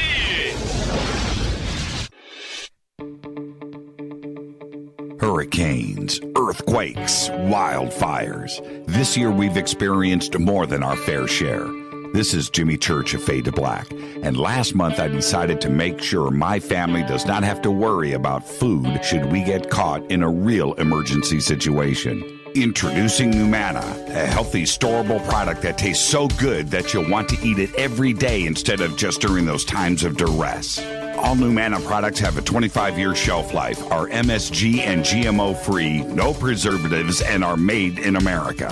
With the Numana pack in your home, you'll be able to sleep at night knowing that you've protected your family. Not only have I tasted and tested, I own it. Now you can too. Just click on the Numana banner on JimmyChurchRadio.com and use the promo code Jimmy when you order. In addition to a discount, we'll send you an autographed Fade to Black t-shirt. Seriously, go Beckley Tappy. Do you want to be an official Fadernaut? Of course you do. This is Jimmy Church of Fade to Black. Just go to our membership section at JimmyChurchRadio.com.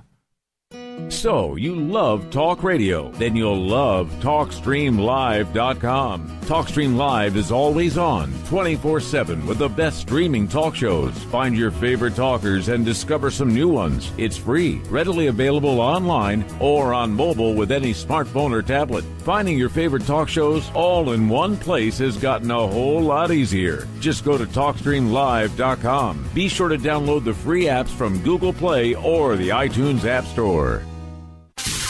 You listen to us, and we listen to you. And so does the CIA. KGRARadio.com. If you have hard water, the lime scale not only leaves white spots, it clogs pipes and breaks down appliances, costing you hundreds of dollars in energy and wear. Eliminate lime scale and other water issues like brown staining and bad odors with HydroCare water products, available from Wave Home Solutions. Wave's affordable water systems don't use salts or chemicals. You'll love the way your water tastes, smells, and looks. Satisfaction guaranteed. For more information, go to bestwater123.com. That's bestwater123.com. Are you intrigued by paranormal talk radio? You'll love the new paranormal radio app from TalkStream Live. You'll find a great selection of talk shows covering UFOs, ghosts, strange phenomena, and much more. Download the paranormal radio app now and start listening to the very best in paranormal talk entertainment, including the network you're listening to right now, the paranormal radio app, free in Google Play and the iOS App Store. You are listening to Fade to Black with Jimmy Church on the Game Changer Network. Oi, oi, I'm Reese Evans. You're listening to Jimmy Church. This is Revolution. The revolution will not be televised. The revolution is on radio. Ciao.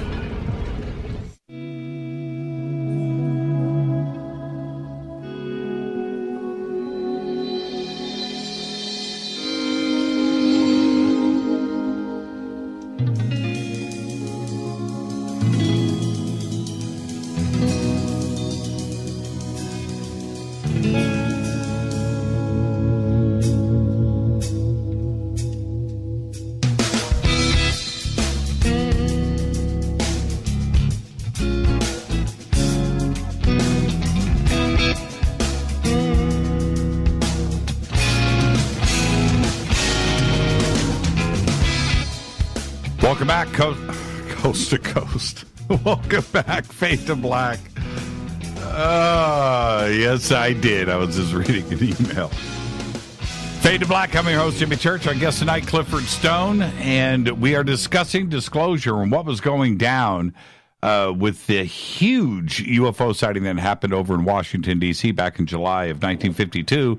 And Clifford, we are at document number 3, a preliminary study of unidentified targets observed on air traffic control radars by Richard C. Borden, Electronics Division, and Terry K. Vickers, Navigation Aids Evaluation Division, Technical Department, report number 180. What did we get in this document? Okay, this is where they did an analysis of the UFOs for the months of July and even going into August. You'll note 1960, there were 68 UFOs I think it was on the night of August the 13th, that went over to Washington, D.C. And, of course, they were hitting up on all these being temperature inversions. They had one object that was doing maybe 110 miles, and they decided that possibly was an aircraft. But once again, this report goes against what the experts, not just, some kid that joined the Air Force and became a radar technician, but experts in the UFO or in the electronics field that were experts on radar have to say in the first document dealing with the Project Blue Book file of the UFO sightings on that particular night. But they're trying to downplay it. Once again, they had to downplay it. I don't know for sure, but I'm of the opinion that these people also were directed to be less than truthful in what they were telling the public, because this was not a classified report. It would be available to the media. So, once again, they wanted what the press conference said. They wanted this to go ahead and support what General Sanford said at the press conference. So they did a good job on that. So now you got two documents out there trying to squelch what's going on. Yet behind the scenes, no one knew what was going down with the debate and the discussions within the Intelligence Advisory Committee. Yeah, what's great here is page 9. Page 9 in this document, and it goes right back to the scene of the documentary UFO, which came out in 1956. Oh, yeah. This is exactly what I remember seeing in the recreation of, and also page 12, too, as well, of that famous scene from the movie in 1956. But what is interesting here, Clifford, is that temperature inversions aren't sighted on the ground and in airplanes and causing phone calls to go into the Pentagon asking about the sightings that are happening right now over Washington, D.C. Oh, absolutely not. And I mean, no one heard of ball lightning until the word was invented, right? To try to cover up UFOs. And even to this day, and as a result of events that happened on board a submarine in 1967, where they were hitting up on a battery there, and one of the big, I don't know what they call them, oceanographic batteries on a submarine. They were connected at arc.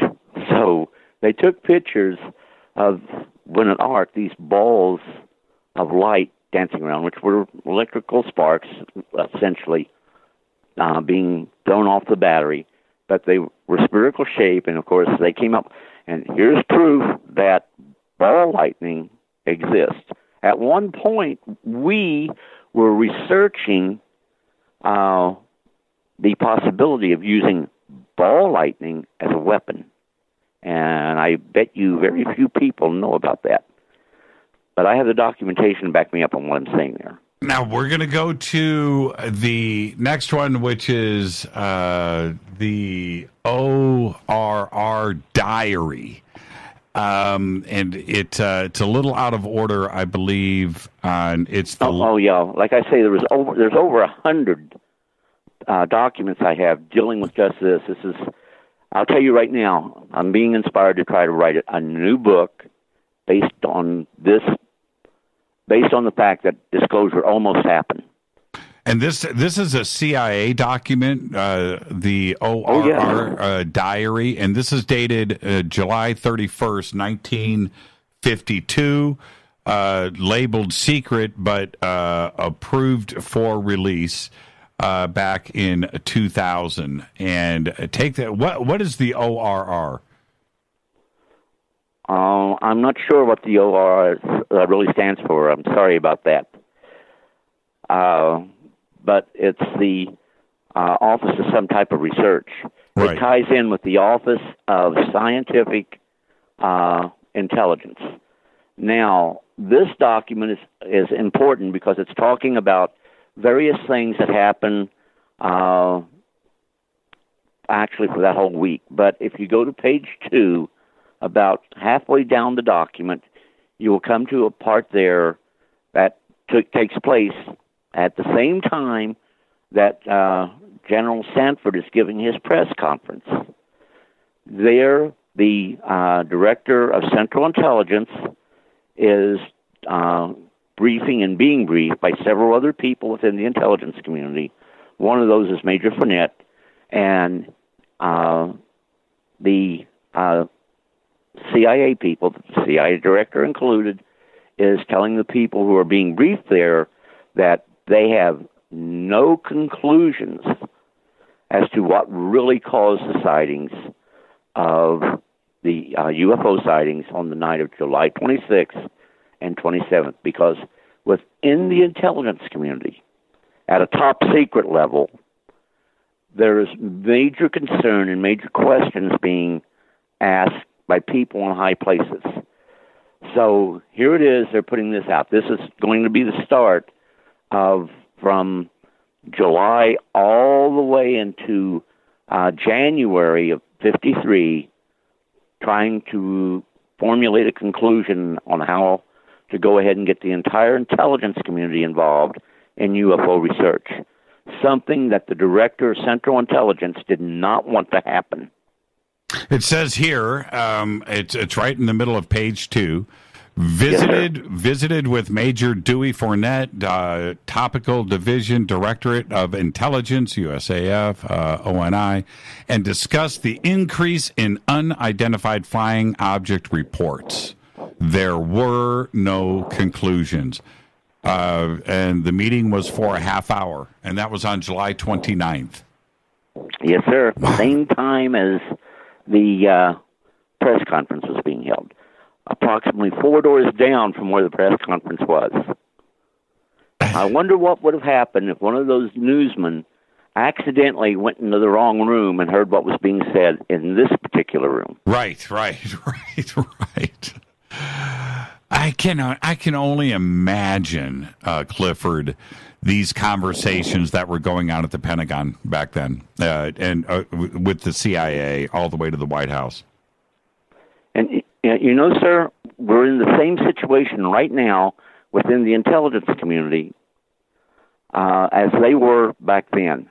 You have a group of people who know the truth and want that truth to be brought out. You have a group of people, which unfortunately have the powers that be in that group, that still want to keep it under wraps. But there's a struggle there, and that's a good thing, because ultimately I hope good wins out and the truth comes out. But this right here, it's a start, because people don't believe that there was ever a period of time in which the truth almost came out.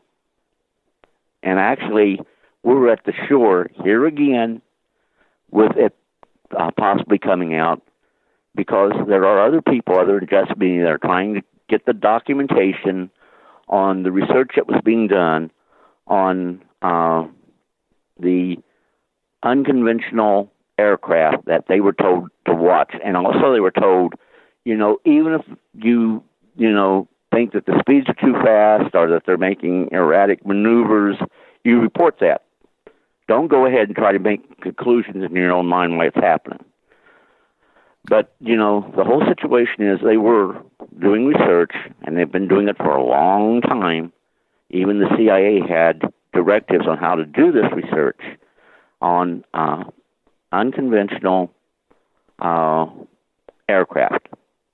Let's go to 2 weeks later after the press conference is this next document, which is dated the 14th of August, 1952, entitled Flying Saucers. Again, stamped secret and then approved for release in 2001. What do we get in this document? Well, let's see, there's 3 documents there in the Part 4 section, and these are documents that shows that there truly was a concern about UFOs being a intelligence issue.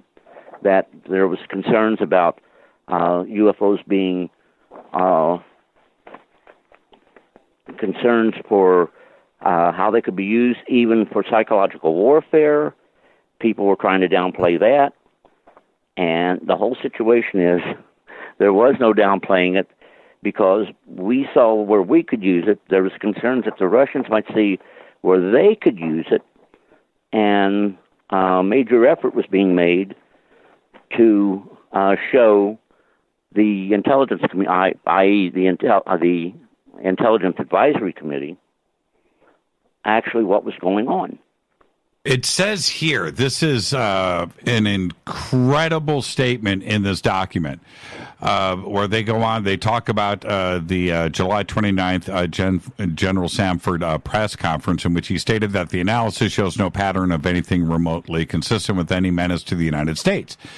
They go on to say at this point, OSI felt that it would be timely to make an evaluation of the Air Force study, its methodology and coverage, the relation of its conclusions to various theories which have been propounded, and to try to reach some conclusion as to the intelligence implications of the problem.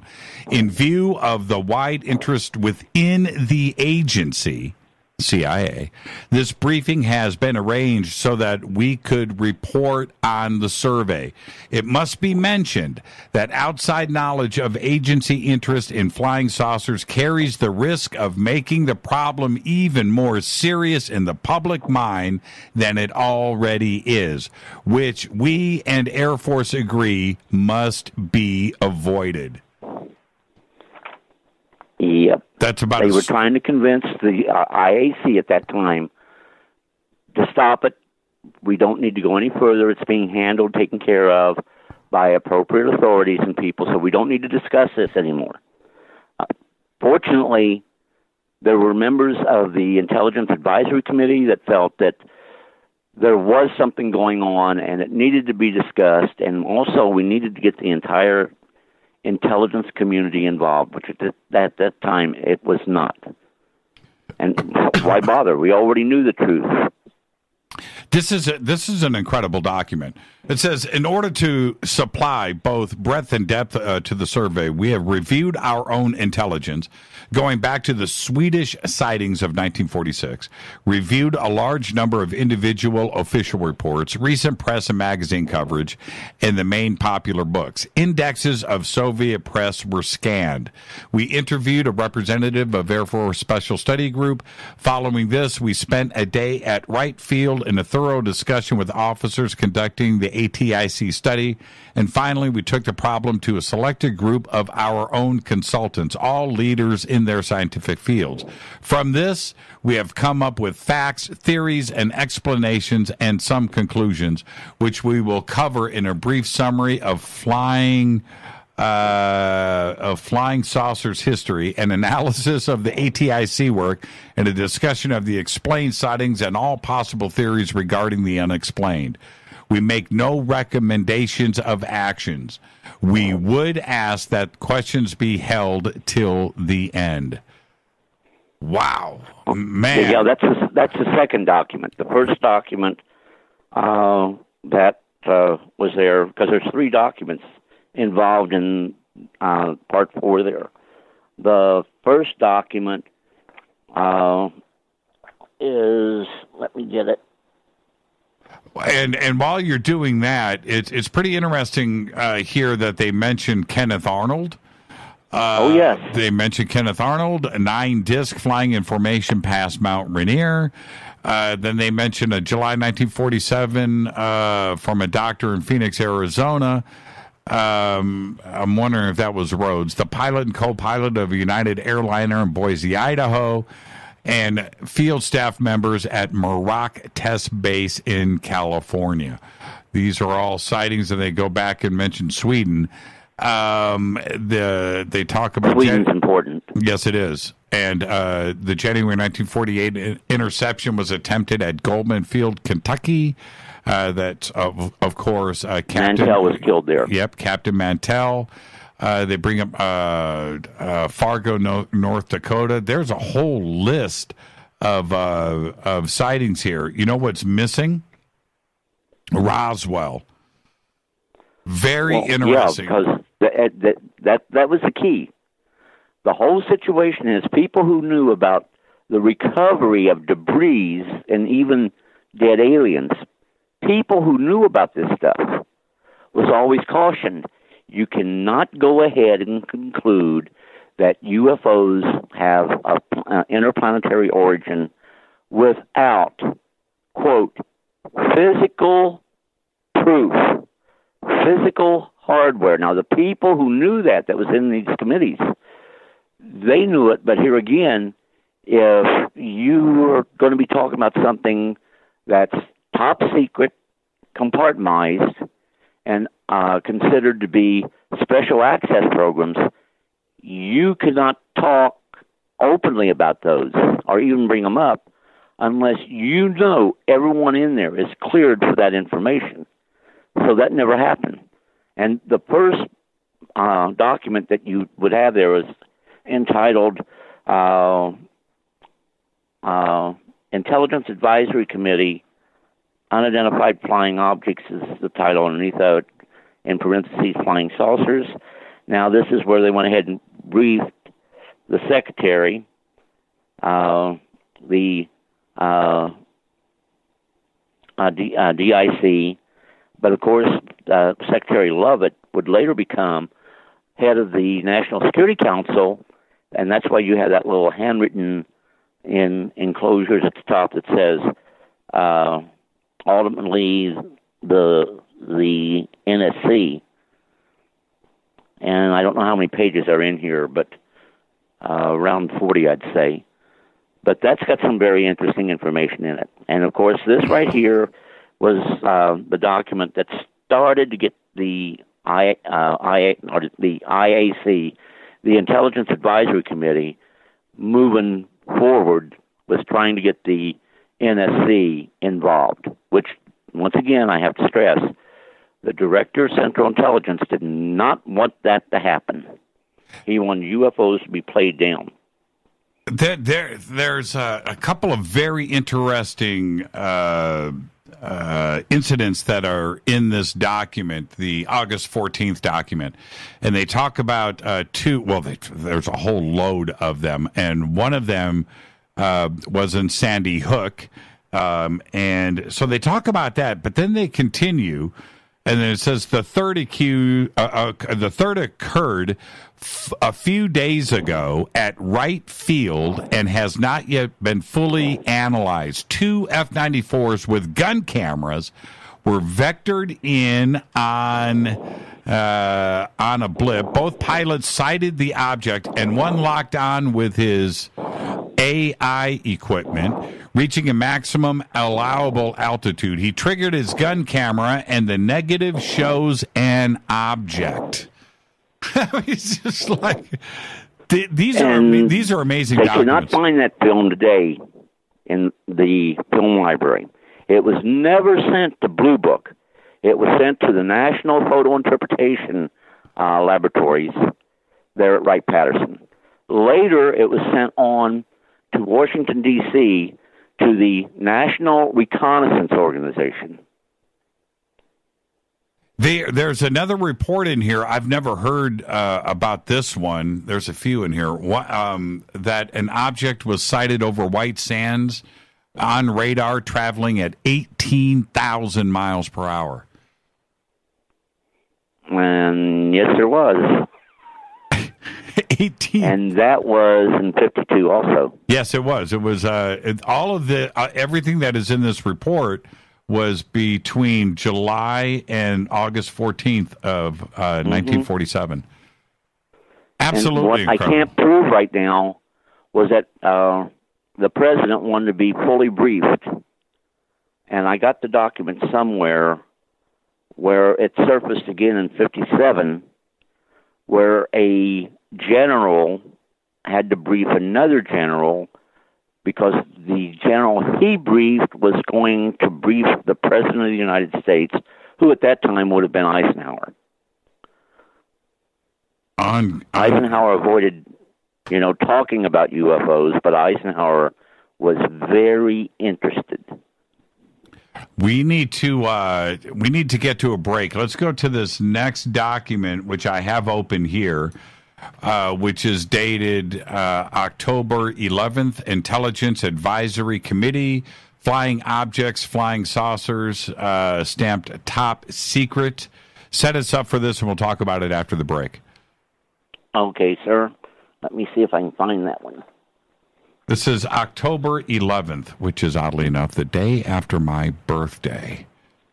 And attached is a proposed letter to the Secretary Lovett from the DCI recommending the initiation of fundamental scientific research with respect to the nature and causes of unidentified flying object, flying saucers. Oh, yeah, this right here was the first orientation of the Intelligence Advisory Committee to try to go ahead and work on a system in which the entire intelligence community would be involved. And that's the one I said was about 30 pages. But this is a crucial document right here because it started, conversation within the IAC about UFOs and about the need to go ahead and get it to where we can rapidly identify the UFOs, to where they're not as threatening to the public per se. But also they were trying to make it clear we don't know what they are. They appear to be under intelligent control, and they're exhibiting technology that we might understand, but we don't know how to replicate. And, of course, this, again, was to make an effort to get that National Security Council Intelligence Directive issued to where the entire intelligence community would be involved, which the CIA did not want to do. A lot of people may not be aware of this, but J. Edgar Hoover, head of the FBI, was very interested in UFOs and clearly believed that the CIA was covering up UFOs. And one of the things that he learned from one of the people who sat in on the IAC, one of the FBI agents, he reported back to J. Edgar Hoover that there were many people in the Pentagon that believed some UFOs were in fact extraterrestrial vehicles. You'll be getting to those documents here very shortly. Yeah, we'll do that. This right here, this one document, this is a document that initially got things started to where the IAC was saying, okay, we've had enough baloney coming over here. We need to address this issue. And from this day forward, all the way to, actually it goes in to February, because that's when they started fielding it to other people saying, the Robinson panel made this conclusion and thinks we should debunk all this, and we don't feel that we need to bother the NSA now. How do you feel about it? And, of course, they downplayed it, and it died a quick death. Well, we have here, the subject, the problem, 1, 2, facts and discussion, 3, conclusions. Flying saucers pose 2 elements of danger which have national security implications. The first involves mass psychological considerations, and the second concerns are the vulnerability of the United States to air attack. Right there in this document. Let's take a break right here, Clifford. We'll continue with this and get to all of them in these next 2 segments of the show. This is Fade to Black. Our guest tonight is Clifford Stone. We're discussing how close we were to disclosure. You think it's heavy today. Back in 1952, it was seriously going down. We're discussing all of this, and we'll be right back. Stay with us. Hi, everybody. This is Rob Halford, the Metal Guard, on JimmyChurchRadio.com. This is KGRA Digital Broadcasting Station. Salt Lake City, Utah. Van Buren, Arkansas.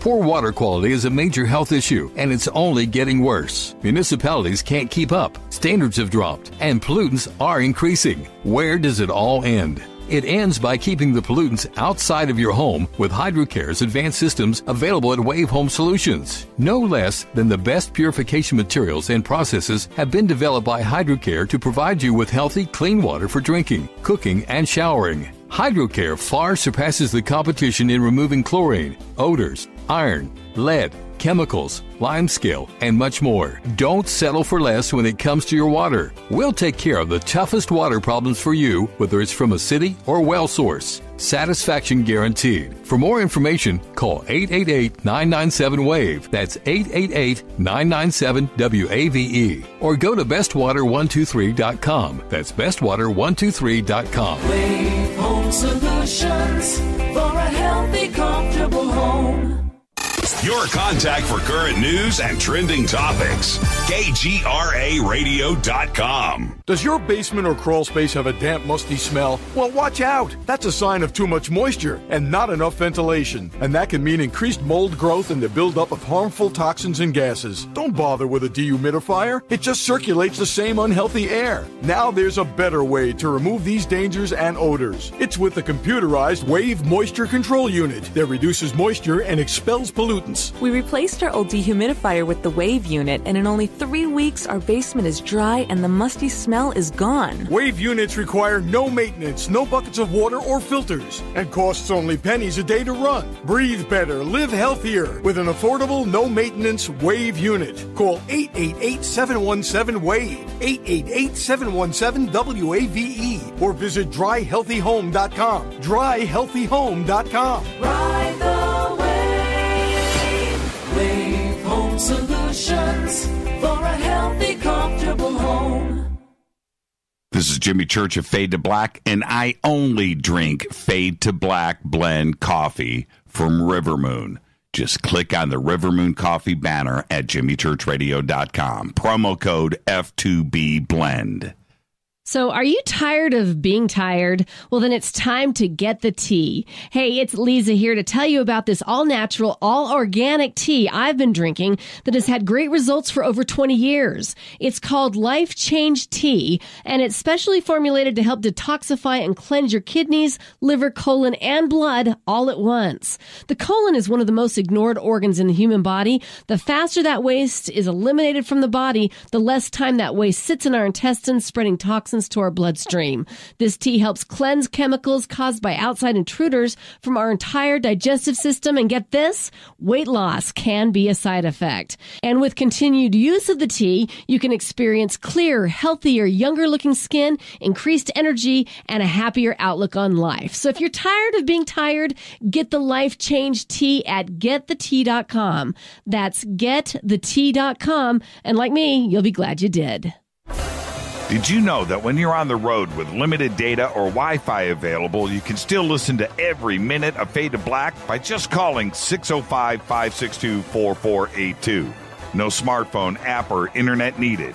It saves your data plan and no extra cost if you have unlimited minutes. Just call 605-562-4482. You can listen to me, Jimmy Church, on any phone, anytime, anywhere. Go Beckley Tappy.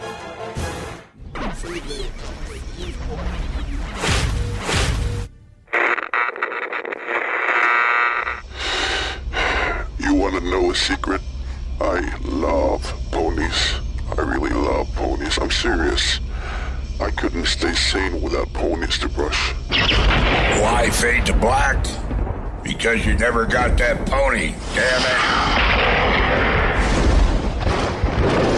This is Fade to Black with Jimmy Church on the Game Changer Radio Network and KGRA, the Global Radio Alliance.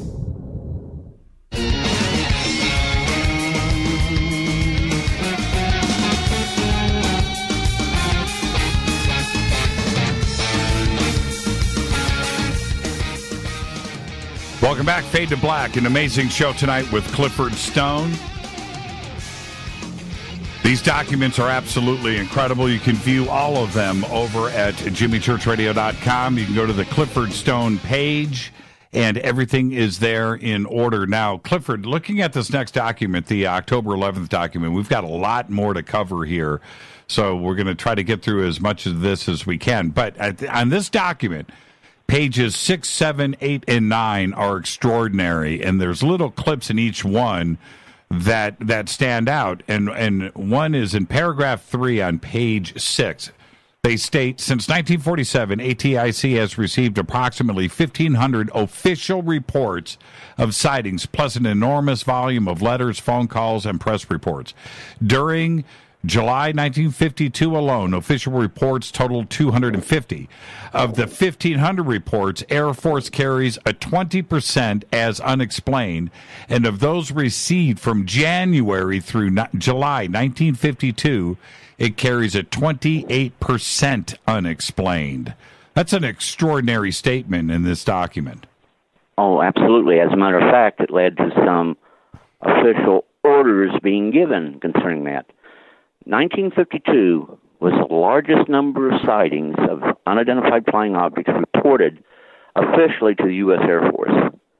And it was 1,500. Actually, there was more than that, but, you know, it being officially reported, it still stood out.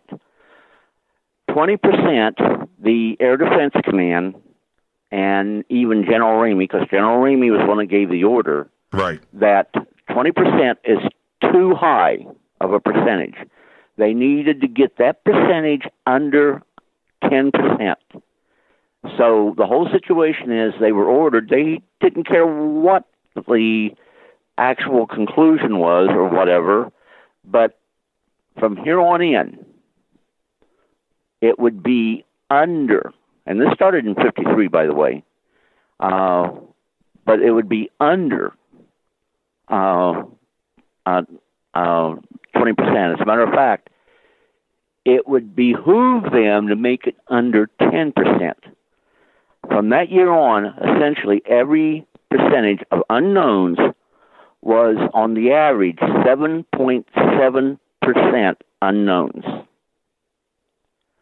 With that being said, you would have UFOs that would be identified as possible aircraft, possible meteors, possible weather anomalies, and what would happen, they'd go ahead and post that.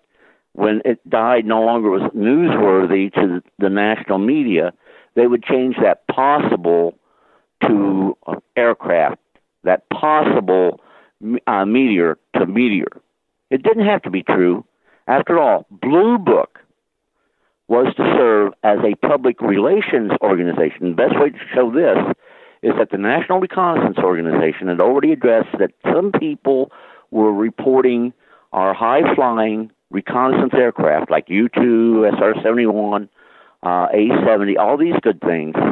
They were reporting these, and they would appear unusual to people who wasn't used to seeing them, as UFOs. And, of course, Blue Book knew this, but they had to go ahead and say, well, it was possibly an aircraft, meteor, whatever, to just keep it quiet, because the NRO at that time was so secret that very few people, even within the U.S. government, knew of the existence of that organization. Congress didn't know about it until 1992 for the first time. 1992, the NRA, the existence of it became known. But prior to that, no. So the whole situation is they try to downplay it that way, and the CIA did a document dealing with UFOs trying to explain it the same way. None of that was true, simply because the cases that was really investigated was by Air Force intelligence, to wit, beginning off with the 4602nd Air Intelligence Service Squadron, and the same beast by a different name all the way through till the closure of Blue Book, and after that it still continued. All the information, critical information, was reported back to the CIA's Office of Scientific Intelligence. To this day, that office has the truth of what we need to know. That office maintains files also on moon dust and blue fly. There's a big debate over that because NASA felt they should be more involved, and the Office of the Office of Scientific Intelligence told NASA essentially to back off. You do what we tell you. You don't tell us what to do. Also, the report states here that, and I can read this actually directly. It's a pretty amazing thing for them to say. It says that the United States press and the population with the Air Force indicates that a fair proportion of our population is mentally conditioned to the acceptance of the incredible. In this fact lies the potential for the touching off of mass hysteria and panic. So they were obviously trying to deal with, they wanted to, bring this out to the public. They felt that the public could handle it, but they were also afraid of mass hysteria if they were revealed the truth. And they continue on to say, from an operational point of view, 3 actions are required. A, immediate steps should be taken to improve identification of both visual and electronic phantom so that in the event of an attack, an incident positive identification can be made. B, a study should be instituted to determine what, if any, utilization could be made of these phenomena, right, by the United States psychological warfare planners, and what, if any, defenses could be planned in anticipation of Soviet attempts to utilize them. C, in order to minimize risk of panic, a national policy should be established as to what should be told to the public regarding the phenomenon. Insane. And actually, about the psychological warfare situation, yes, that was addressed in January of 1952 by the psychological intelligence group there, and you actually have the document there. Yes, I have it, and they were also, and we'll get to that next. They were desperately scrambling to find out what the Soviets knew about UFOs and ETs. The Soviet Union was so closed down back then, it was difficult for us to get that information. And they make that point here. And also how the Soviets could take advantage of the technology, I'm quoting here, to utilize the phenomena to the detriment of the United States security interest.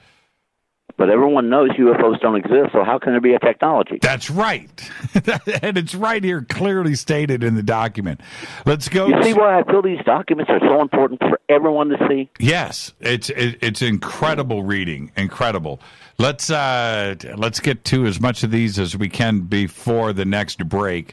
The next one is a CIA document, and this is dated Document 19, 1st of January, January 1, 1952? Flying saucers. Yes. That right there is by the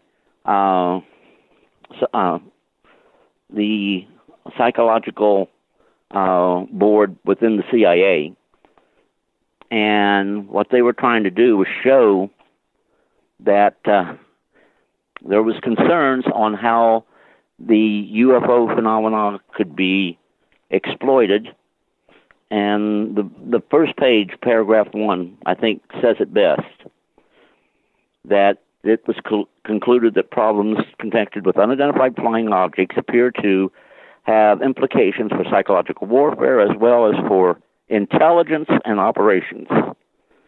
And that's what all this report right here was to do, bring into play. It played a critical part after the August 26th, 27th night UFO sightings over Washington, D.C., because the government was trying to build that up, or should I say the CIA was trying to build that up, while keeping the critical factors that some UFOs may be someone else's spacecraft visiting us from somewhere else from out in the cosmos. So it played a major role in trying to downplay the entire intelligence community getting involved. But like I say, IAC was really pushing to get the entire intelligence community involved. And had that happened, had the National Security Agent or the National Security Council issued the intelligence directive dealing with UFOs in 1953, February of 1952, or 53 is when it would happen, then by mid-53, the truth would have been out about UFOs being of extraterrestrial origin. Check this out. I suggest that we discuss an early board meeting the possible offensive or defensive utilization of these phenomena for psychological warfare purposes. Signed, Walter B. Smith, Director of the CIA. Absolutely. Oh, man. Oh, that is nuts. What a crazy document. Okay, let's get the next one in here before the break, which is December. This is document 14, December 11th, 1952. Again, stamped top secret, interest in flying saucers, Thursday, 11th December, 1952. Okay. That's document 14? Yes.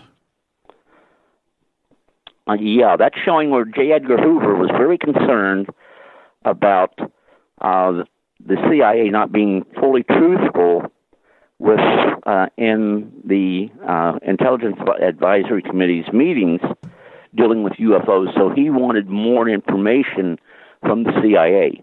The director of the CIA took offense to the suggestion that Hoover made and pungently referred to, he really wants to know the truth, why doesn't he himself attend the IAC meetings? Wow, this is nuts. All the way up to Christmas Eve, by the way. Christmas Eve, checked with blank on the status of the briefing on flying saucers, has been in touch with blank, and no further follow-up is necessary from here. Yeah, he was pretty upset. Mm-hmm. It was that Mr. Hoover is very interested in the subject of flying saucers. It has been reported to him that the matter was discussed at the IAC meeting of the 4th of December. Mr. Hoover had asked to obtain as much information as we are willing to give him. I decided yeah, but now the second document says it all. Oh, that is incredible. And the next one is December 14th. Am I reading this right? No, December 20, document 21. Am I doing this in order? Please tell me I am. It's close enough, but it should be October 27th, 1952, a CIA memo. I got it. Right. FBI memorandum. I've got it. Office Memorandum of the United States Government. Here we go. Subject, flying saucers, October 27th, 1952. Go ahead.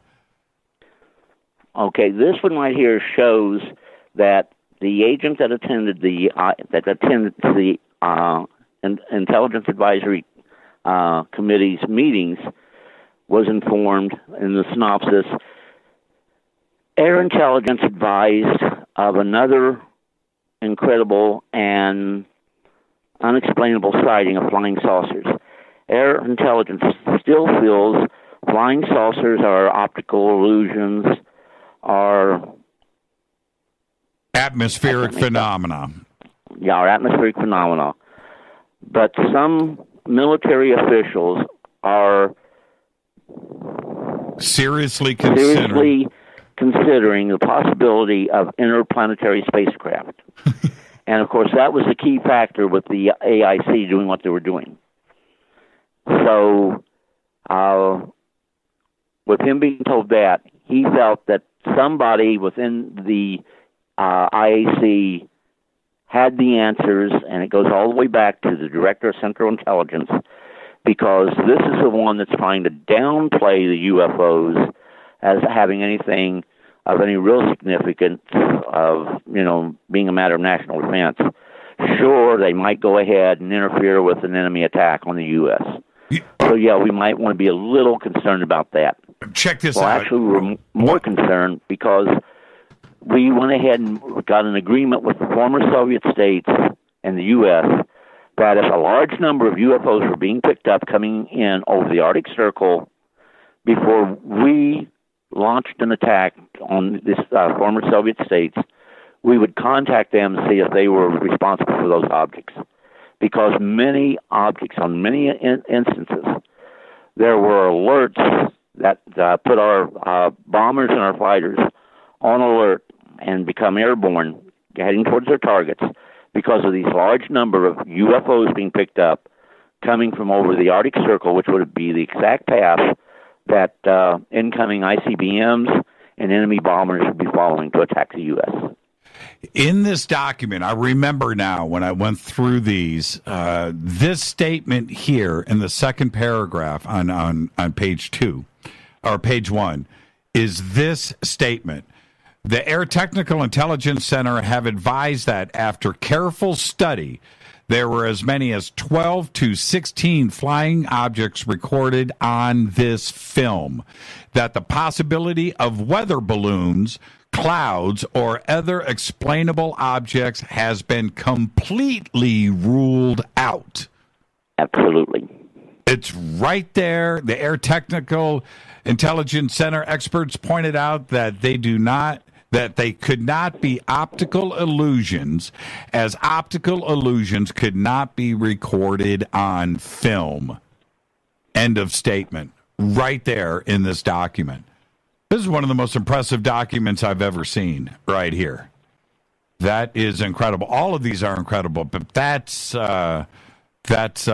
just almost too much to absorb. Now we've got another document, which is also... Oh, wait a minute. No, I am sorry. I apologize. I opened up the same one. Document... this is document 28th, January 18th, 1953, Secret Security Information is the title. Reported meetings of Scientific Advisory Panel on Unidentified Flying Objects convened by the Office of Scientific Intelligence, CIA, January 14th through the 18th, 1953. F.C. Durant. This right here is what they call the Robinson Panel Report, and it's a synopsis on what happened from day to day. You have Major Fournette going there telling them, hey, look, these cases here are some of the best cases we have. We went over them very carefully, and we eliminated the possibilities of them being weather balloons, temperature inversions, and all of that, and leaving us with only one possible conclusion.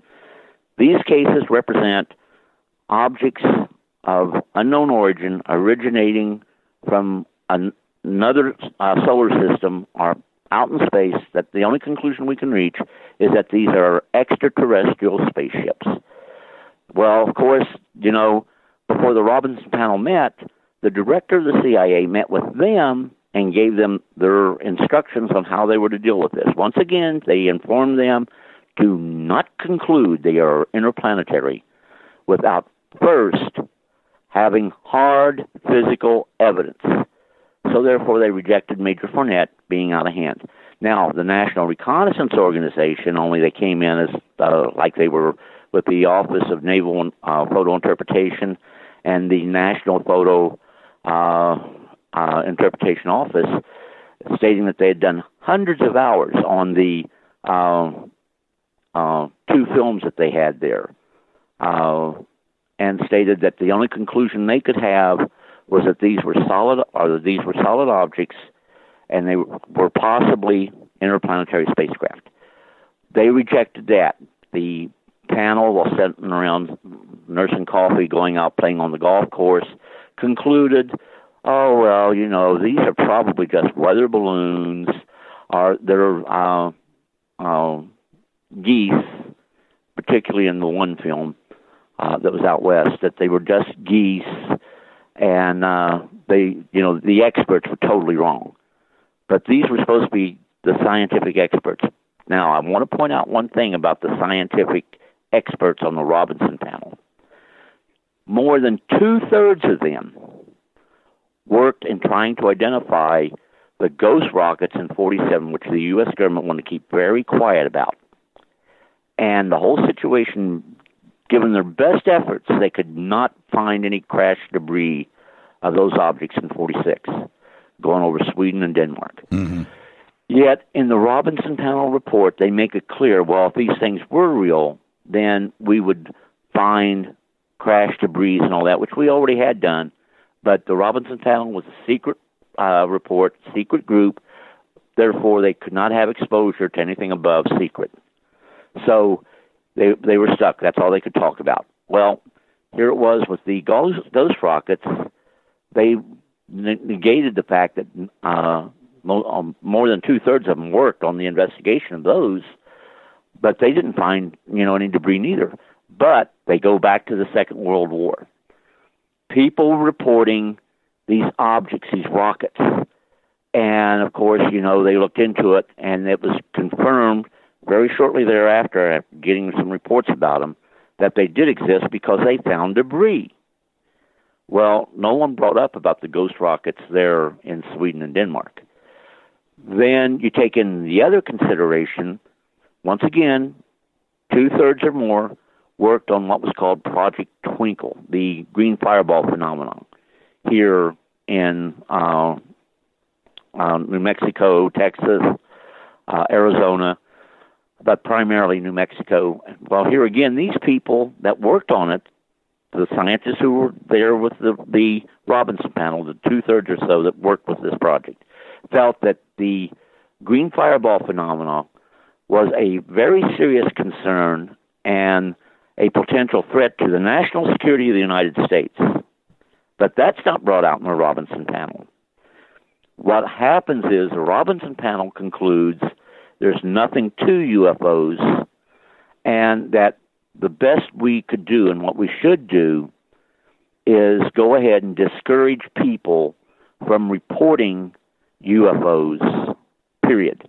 Thus began Operation Ridicule, which essentially, if people reported UFOs, they should be ridiculed and made to look silly so others wouldn't report it. This led to, in Status Report 2, I think it is, Project Blue Book Status Report 2, to with a group of pilots being briefed about UFOs, one of the pilots went ahead and stated that he could be flying wingtip to wingtip with a spaceship and would not report it. This created major concern to the Air Defense Command because they may be flying wingtip to wingtip with an enemy aircraft that was coming here to invade the United States, and because it had an unusual configuration, they did not want to be called foolish because they reported a UFO. And this Robinson panel was important because this is what stopped the National Security Council from even being briefed officially on UFOs. That's right. And one of the things that they clearly tried to do here in the Robertson report was that now we can always use the instability of the witnesses. We can use the brevity of the sightings, the instability of the witnesses. They used a half a dozen or a dozen specific cases, like Bellefontaine, Ohio, and Utah in July 2nd, 1952, Great Falls, Montana, of course, Washington, D.C., Haneda Air Force Base in Japan, Port Huron in Michigan. These different cases where each one of these cases, and they specifically said this, that each one of these cases could have reasonable explanations that could be used back to the press. And therefore, we can always explain away each one of these sightings, and we don't have to present our official determinations to these, and that it would be better that we didn't present our conclusive explanations every time. And that's for the Robertson report to actually say that this is how we should handle this moving forward, instead of presenting the public with the actual facts. Ruppelt was there showing film. Ruppelt was there trying to, and the panel didn't want to take that tack. They wanted to go the opposite with this and throw softballs to the public. And that's what I get out of the Robinson report. Oh, no, yeah. Well, now this report, actually, the report you have right now was released in December 2017. Prior to that, They released a report that was similar to this one. I don't know if this one right here had been released prior to that, but all the information is the same that was in it. But it was very difficult to read, and the CIA said, this is the best copy we have. So, when this one came out, it wasn't part of...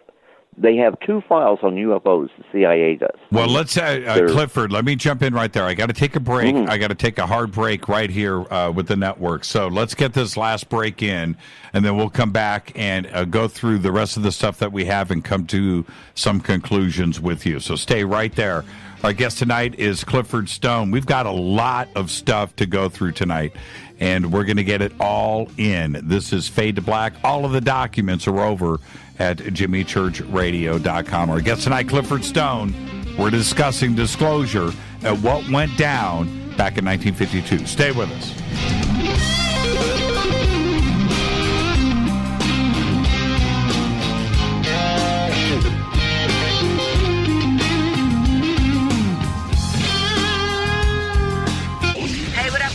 Vivica Fox here, and you are listening to my boy, Jimmy Church, on jimmychurchradio.com. Despite popular opinion, reading a book will not make you smarter. But listening to Jimmy Church will. Hurricanes, earthquakes, wildfires. This year we've experienced more than our fair share. This is Jimmy Church of Fade to Black, and last month I decided to make sure my family does not have to worry about food should we get caught in a real emergency situation.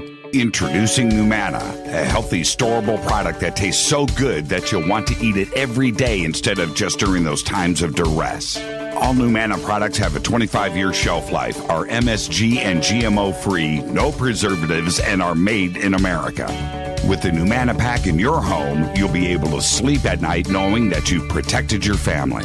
Not only have I tasted and tested, I own it. Now you can too. Just click on the Numana banner on jimmychurchradio.com and use the promo code Jimmy when you order. In addition to a discount, we'll send you an autographed Fade to Black t-shirt. Seriously, go Beckley Tappy. This is Jimmy Church of Fade to Black, and I take Life Change Tea supplements every single day. It's what I do. Click on their banner at jimmychurchradio.com. When you take the beans from Central America with dashes of Indonesian and African mixed in and then roast it to the dark side of Fade to Black, you create the ultimate brew of fringe. Introducing the Fade to Black blend from Rivermoon Coffee.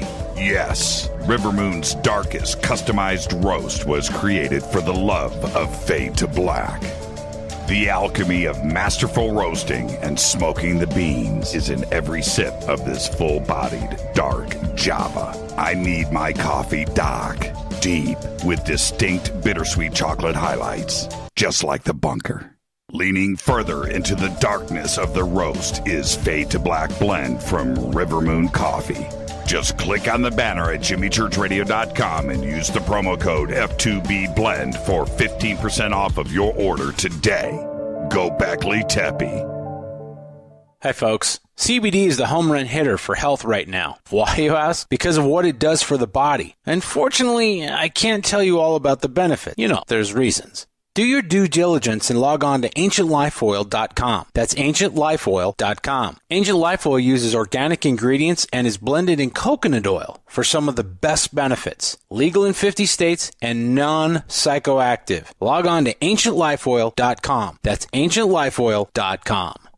This is Jimmy Church of Fade to Black, and my family is safe because of Numana Emergency Food Storage.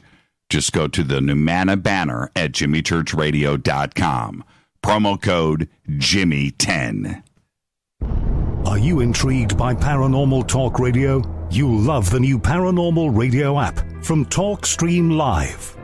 You'll find a great selection of talk shows covering UFOs, ghosts, strange phenomena, and much more. Download the Paranormal Radio app now and start listening to the very best in paranormal talk entertainment, including the network you're listening to right now, the Paranormal Radio app, free in Google Play and the iOS App Store. Erica, Brittany, Gabby, and you're listening to JimmyChurchRadio.com. It's not a lifestyle we chose. We were born this way. KGRARadio.com.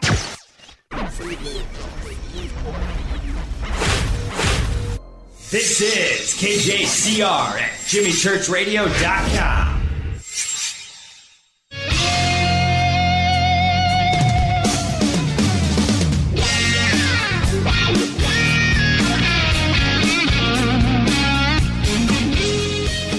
Welcome back, Fade to Black. I'm your host, Jimmy Church. You can follow me on Twitter. Everything is happening there right now at JChurchRadio. Hashtag F2B. Our guest tonight is Clifford Stone, going through a mountain of documents about the potential disclosure that almost happened back in 1952. And before we get back to Clifford, I've got some sad news to report here. Dickie Betts, one of the founding members of the Allman Brothers, fell and hit his head. He's undergoing brain surgery right now. This happened at his home. He was playing with his dog in Sarasota, Florida, at his home. And our thoughts are with Dickie Betts, one of the great. Clifford. I don't know if you were or are an Allman Brothers fan, but for me, the band was just so good, right? I mean, just stratospheric in its talent and its songwriting. But I laser focused on Dickie Betts. I thought Dickie Betts is one of the most amazing guitar players ever. It's just really sad, to be playing with your dog and you fall and you hit your head, and the next thing you know, you're getting a brain surgery to relieve swelling. So our thoughts are with Dickie Betts. Let's get to this. Is this our last document? The one dated, this is also stamped July 29th, 1952. Deputy Director of Intelligence, subject recent sightings of unexplained objects. Yes, sir, and this is a 5-page document. Please note, July 29, 1952. Same time as the press conference, same time as the DIC telling certain members in the intelligence community had no idea what was going on. This was the start of the major inquiries done by the Intelligence Advisory Committee, where they were pushing heavily for a National Security Council intelligence directive to be issued. It's 5 pages, and this is the way it comes from the CIA also. So they considered all these documents to represent one document within itself. Well, if you go to the second page. Well, before we do that, Clifford, the intro paragraph here is extremely telling. And I'm going to read this, and then we're going to go to page 2. It says, in the past several weeks, a number of radar and visual sightings of unidentified aerial objects have been reported. Although this office has maintained a continuing review of such reported sightings during the past 3 years, a special study group has been formed to review this subject. That is an extraordinary statement right there. And, of course, we can make many references back to Majestic or MJ-12, but they specifically state that a study group has been formed to review the subject. Okay, let's go to page 2. Oh, and on that same subject, on the first page, please note this, the study was with the O/SI, that's Office of Scientific Intelligence. Now on page 2, if you go down to paragraph 4, you find that the very last sentence there states, sightings of unexplained objects at great altitudes and traveling at high speeds in the vicinity of major U.S. defense installations are of such nature that they are not attributable to natural phenomena or known types of aerial vehicles.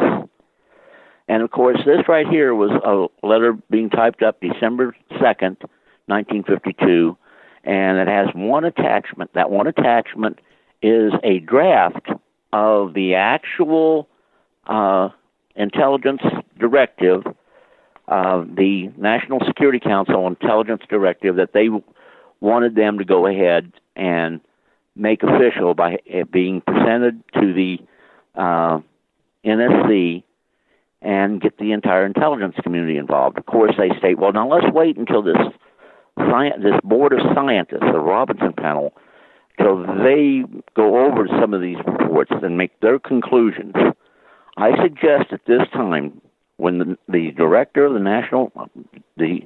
director of the Central Intelligence Agency briefed them, he very carefully chose his words, making it clear, downplay the UFOs as being any tangible type objects under intelligent control, let alone they might be of extraterrestrial origin. And being good little boys, they did just that. And the intent of the panel wasn't to provide any conclusions on UFOs whatsoever. It was to be a jump board, so to speak, to be the final factor in blocking the National Security Agency, or the National Security Council, from being briefed officially, and I have to say officially, and blocking that National Security Council intelligence directive from ever being issued. Because this way, if it was issued, the entire intelligence community would be involved in the investigation of UFOs. They would have their own protocols on how to do things. They would go ahead and compare notes. And by mid-1953, hard, supportable conclusions would be coming out. Among those conclusions is one, UFOs are tangible objects.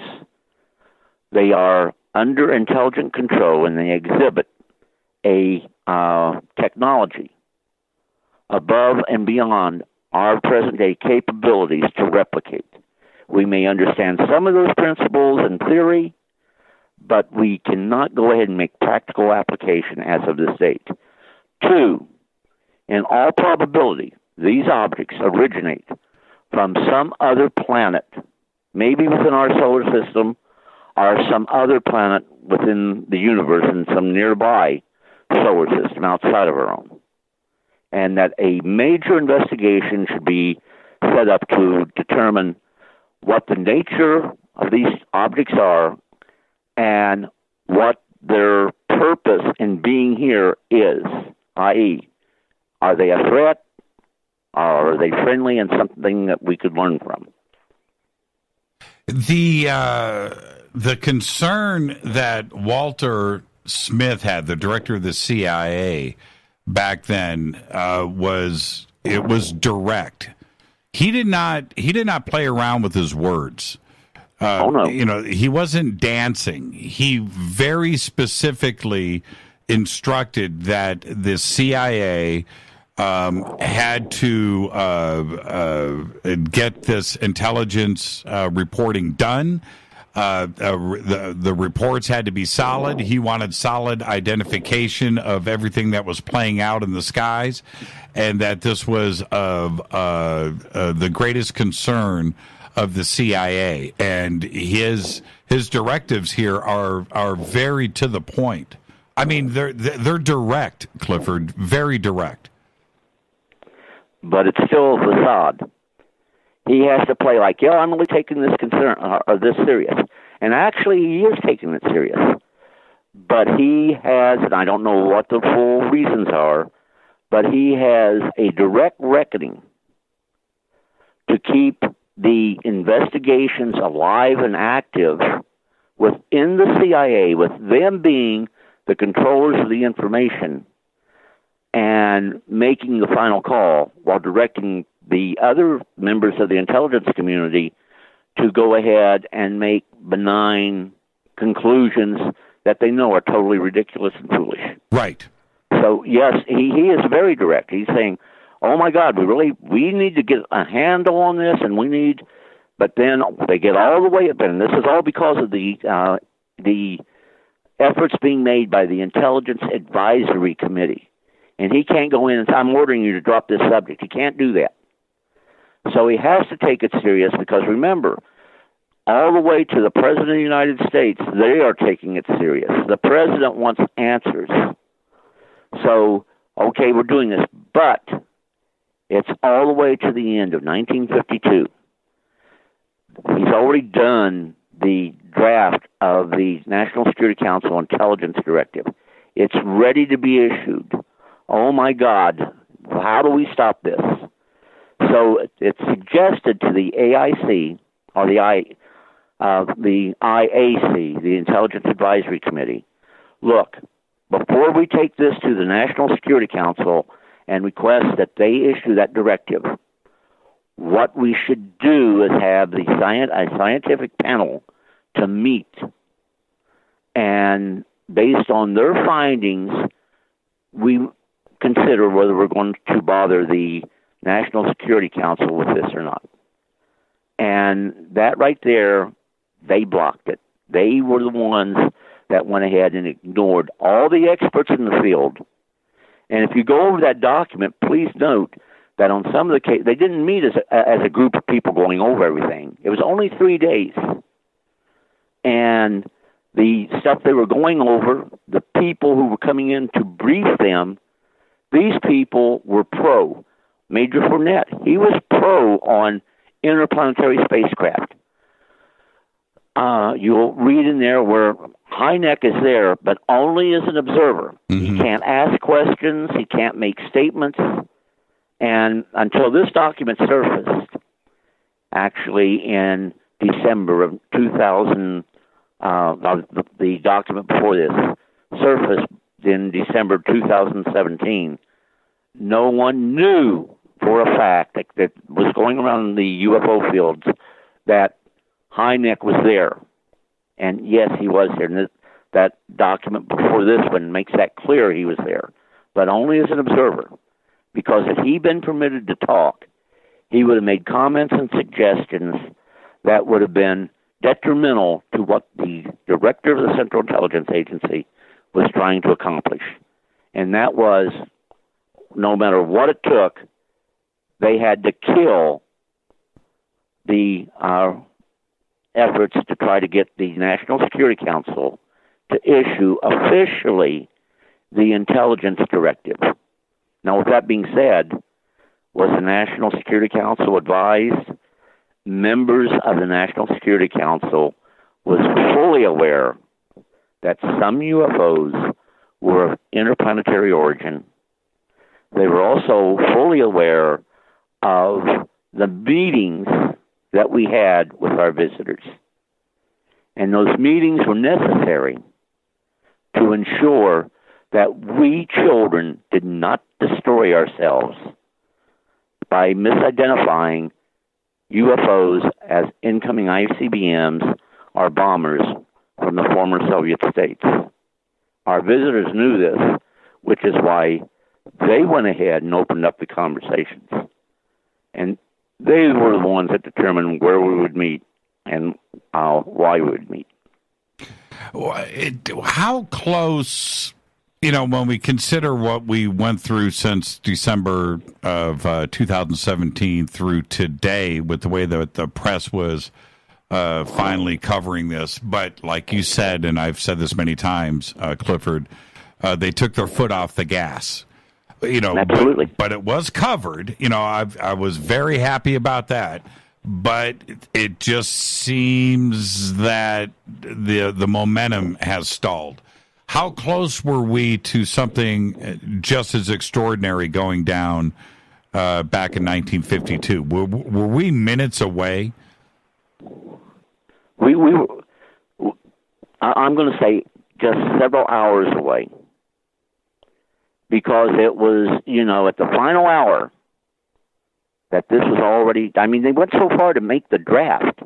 And, of course, the cover letter on there making it clear, which is contrary to what the Robinson panel came out with, that the sheer nature of some of these sightings, the altitude that they were at, the maneuvers they were doing, that they could not be explained away by natural phenomena or weather phenomena. They could not be explained away by any known vehicle. In short, these were vehicles that were doing extraordinary things that we were not capable of doing, nor was any other nation on the face of this planet capable of doing.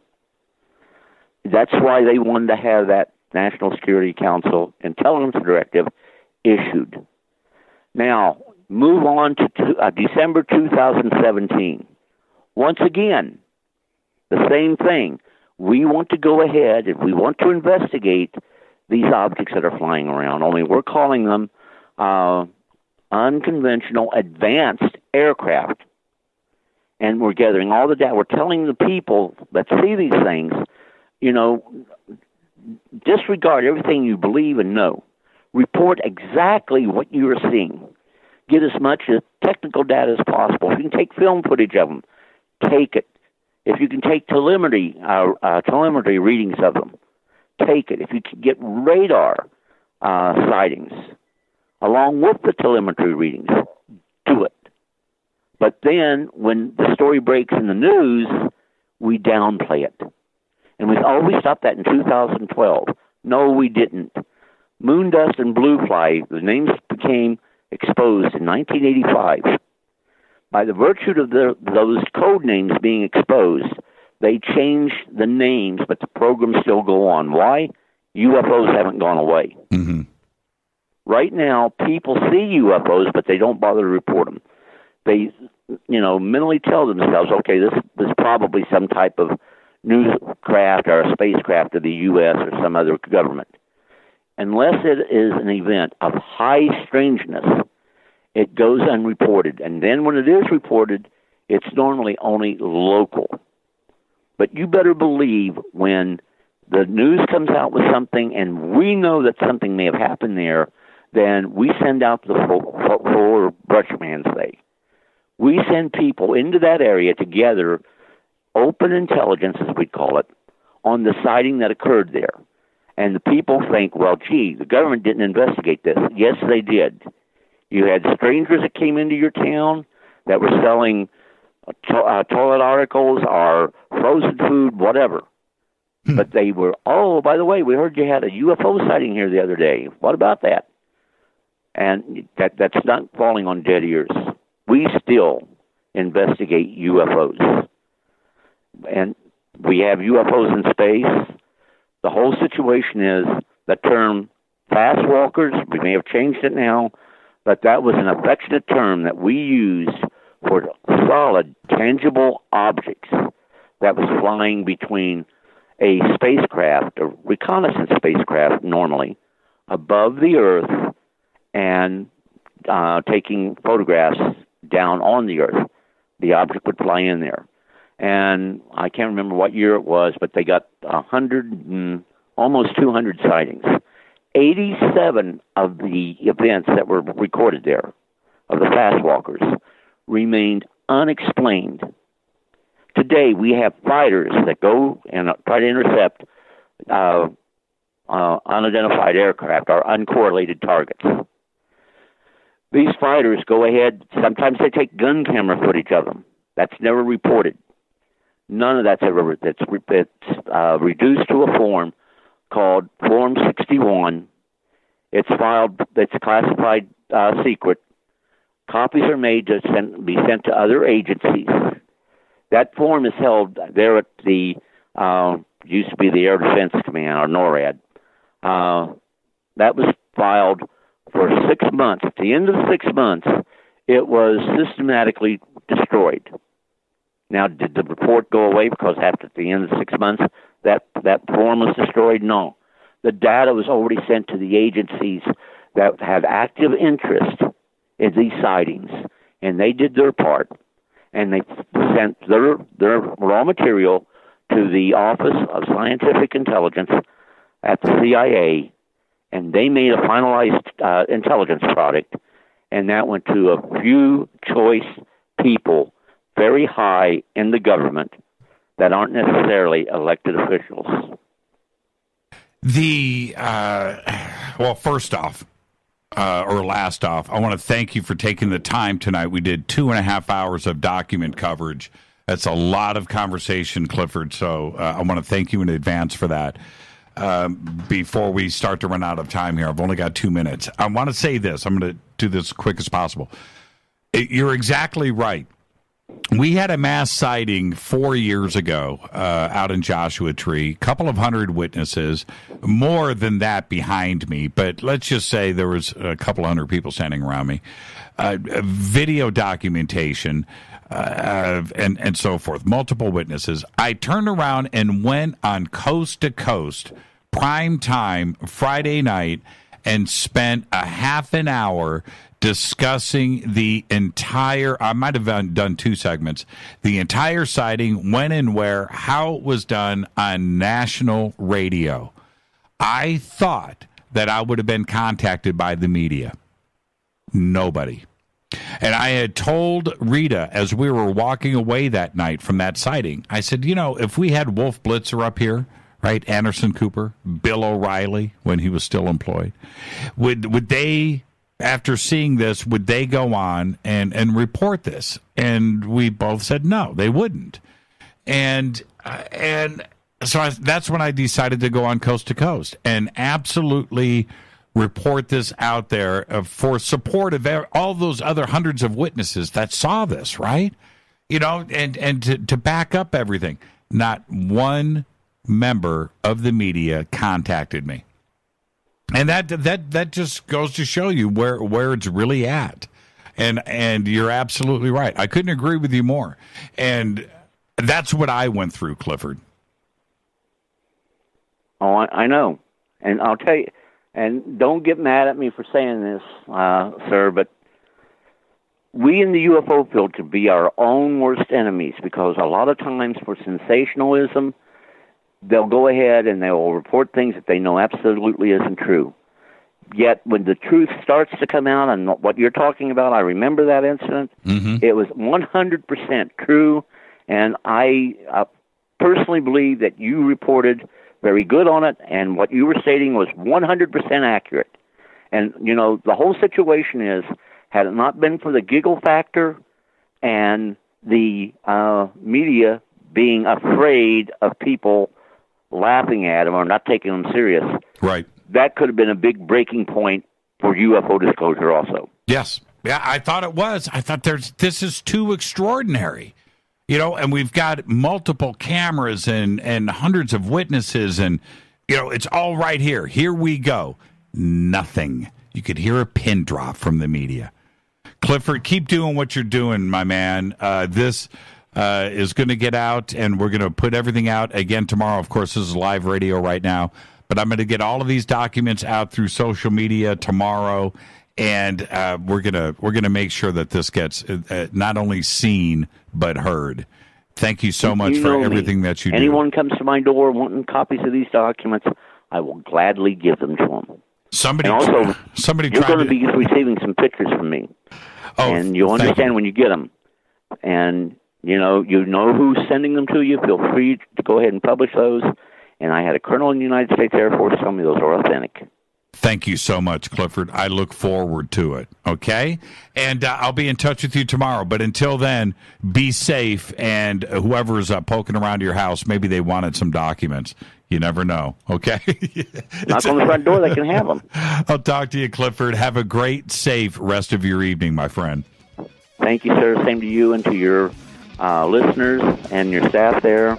Good night, and God bless. Right back at you, Clifford Stone, the absolute very best. And we'll have everything up tomorrow, and I'll put together some stuff with all of these documents for all of you that it'll make it easy for you to chase down. Fade to Black's executive producers, Rita Camarion. Shows produced by Hilton J. Palm, Renee, Dennis, and Bob. Announcers are Steve Harder, Gene Vitoa, Mark D. Kovar. Webmaster, Drew the Geek. Music, Doug Aldrich. Intro, Spaceboy, spaceboymusic.com.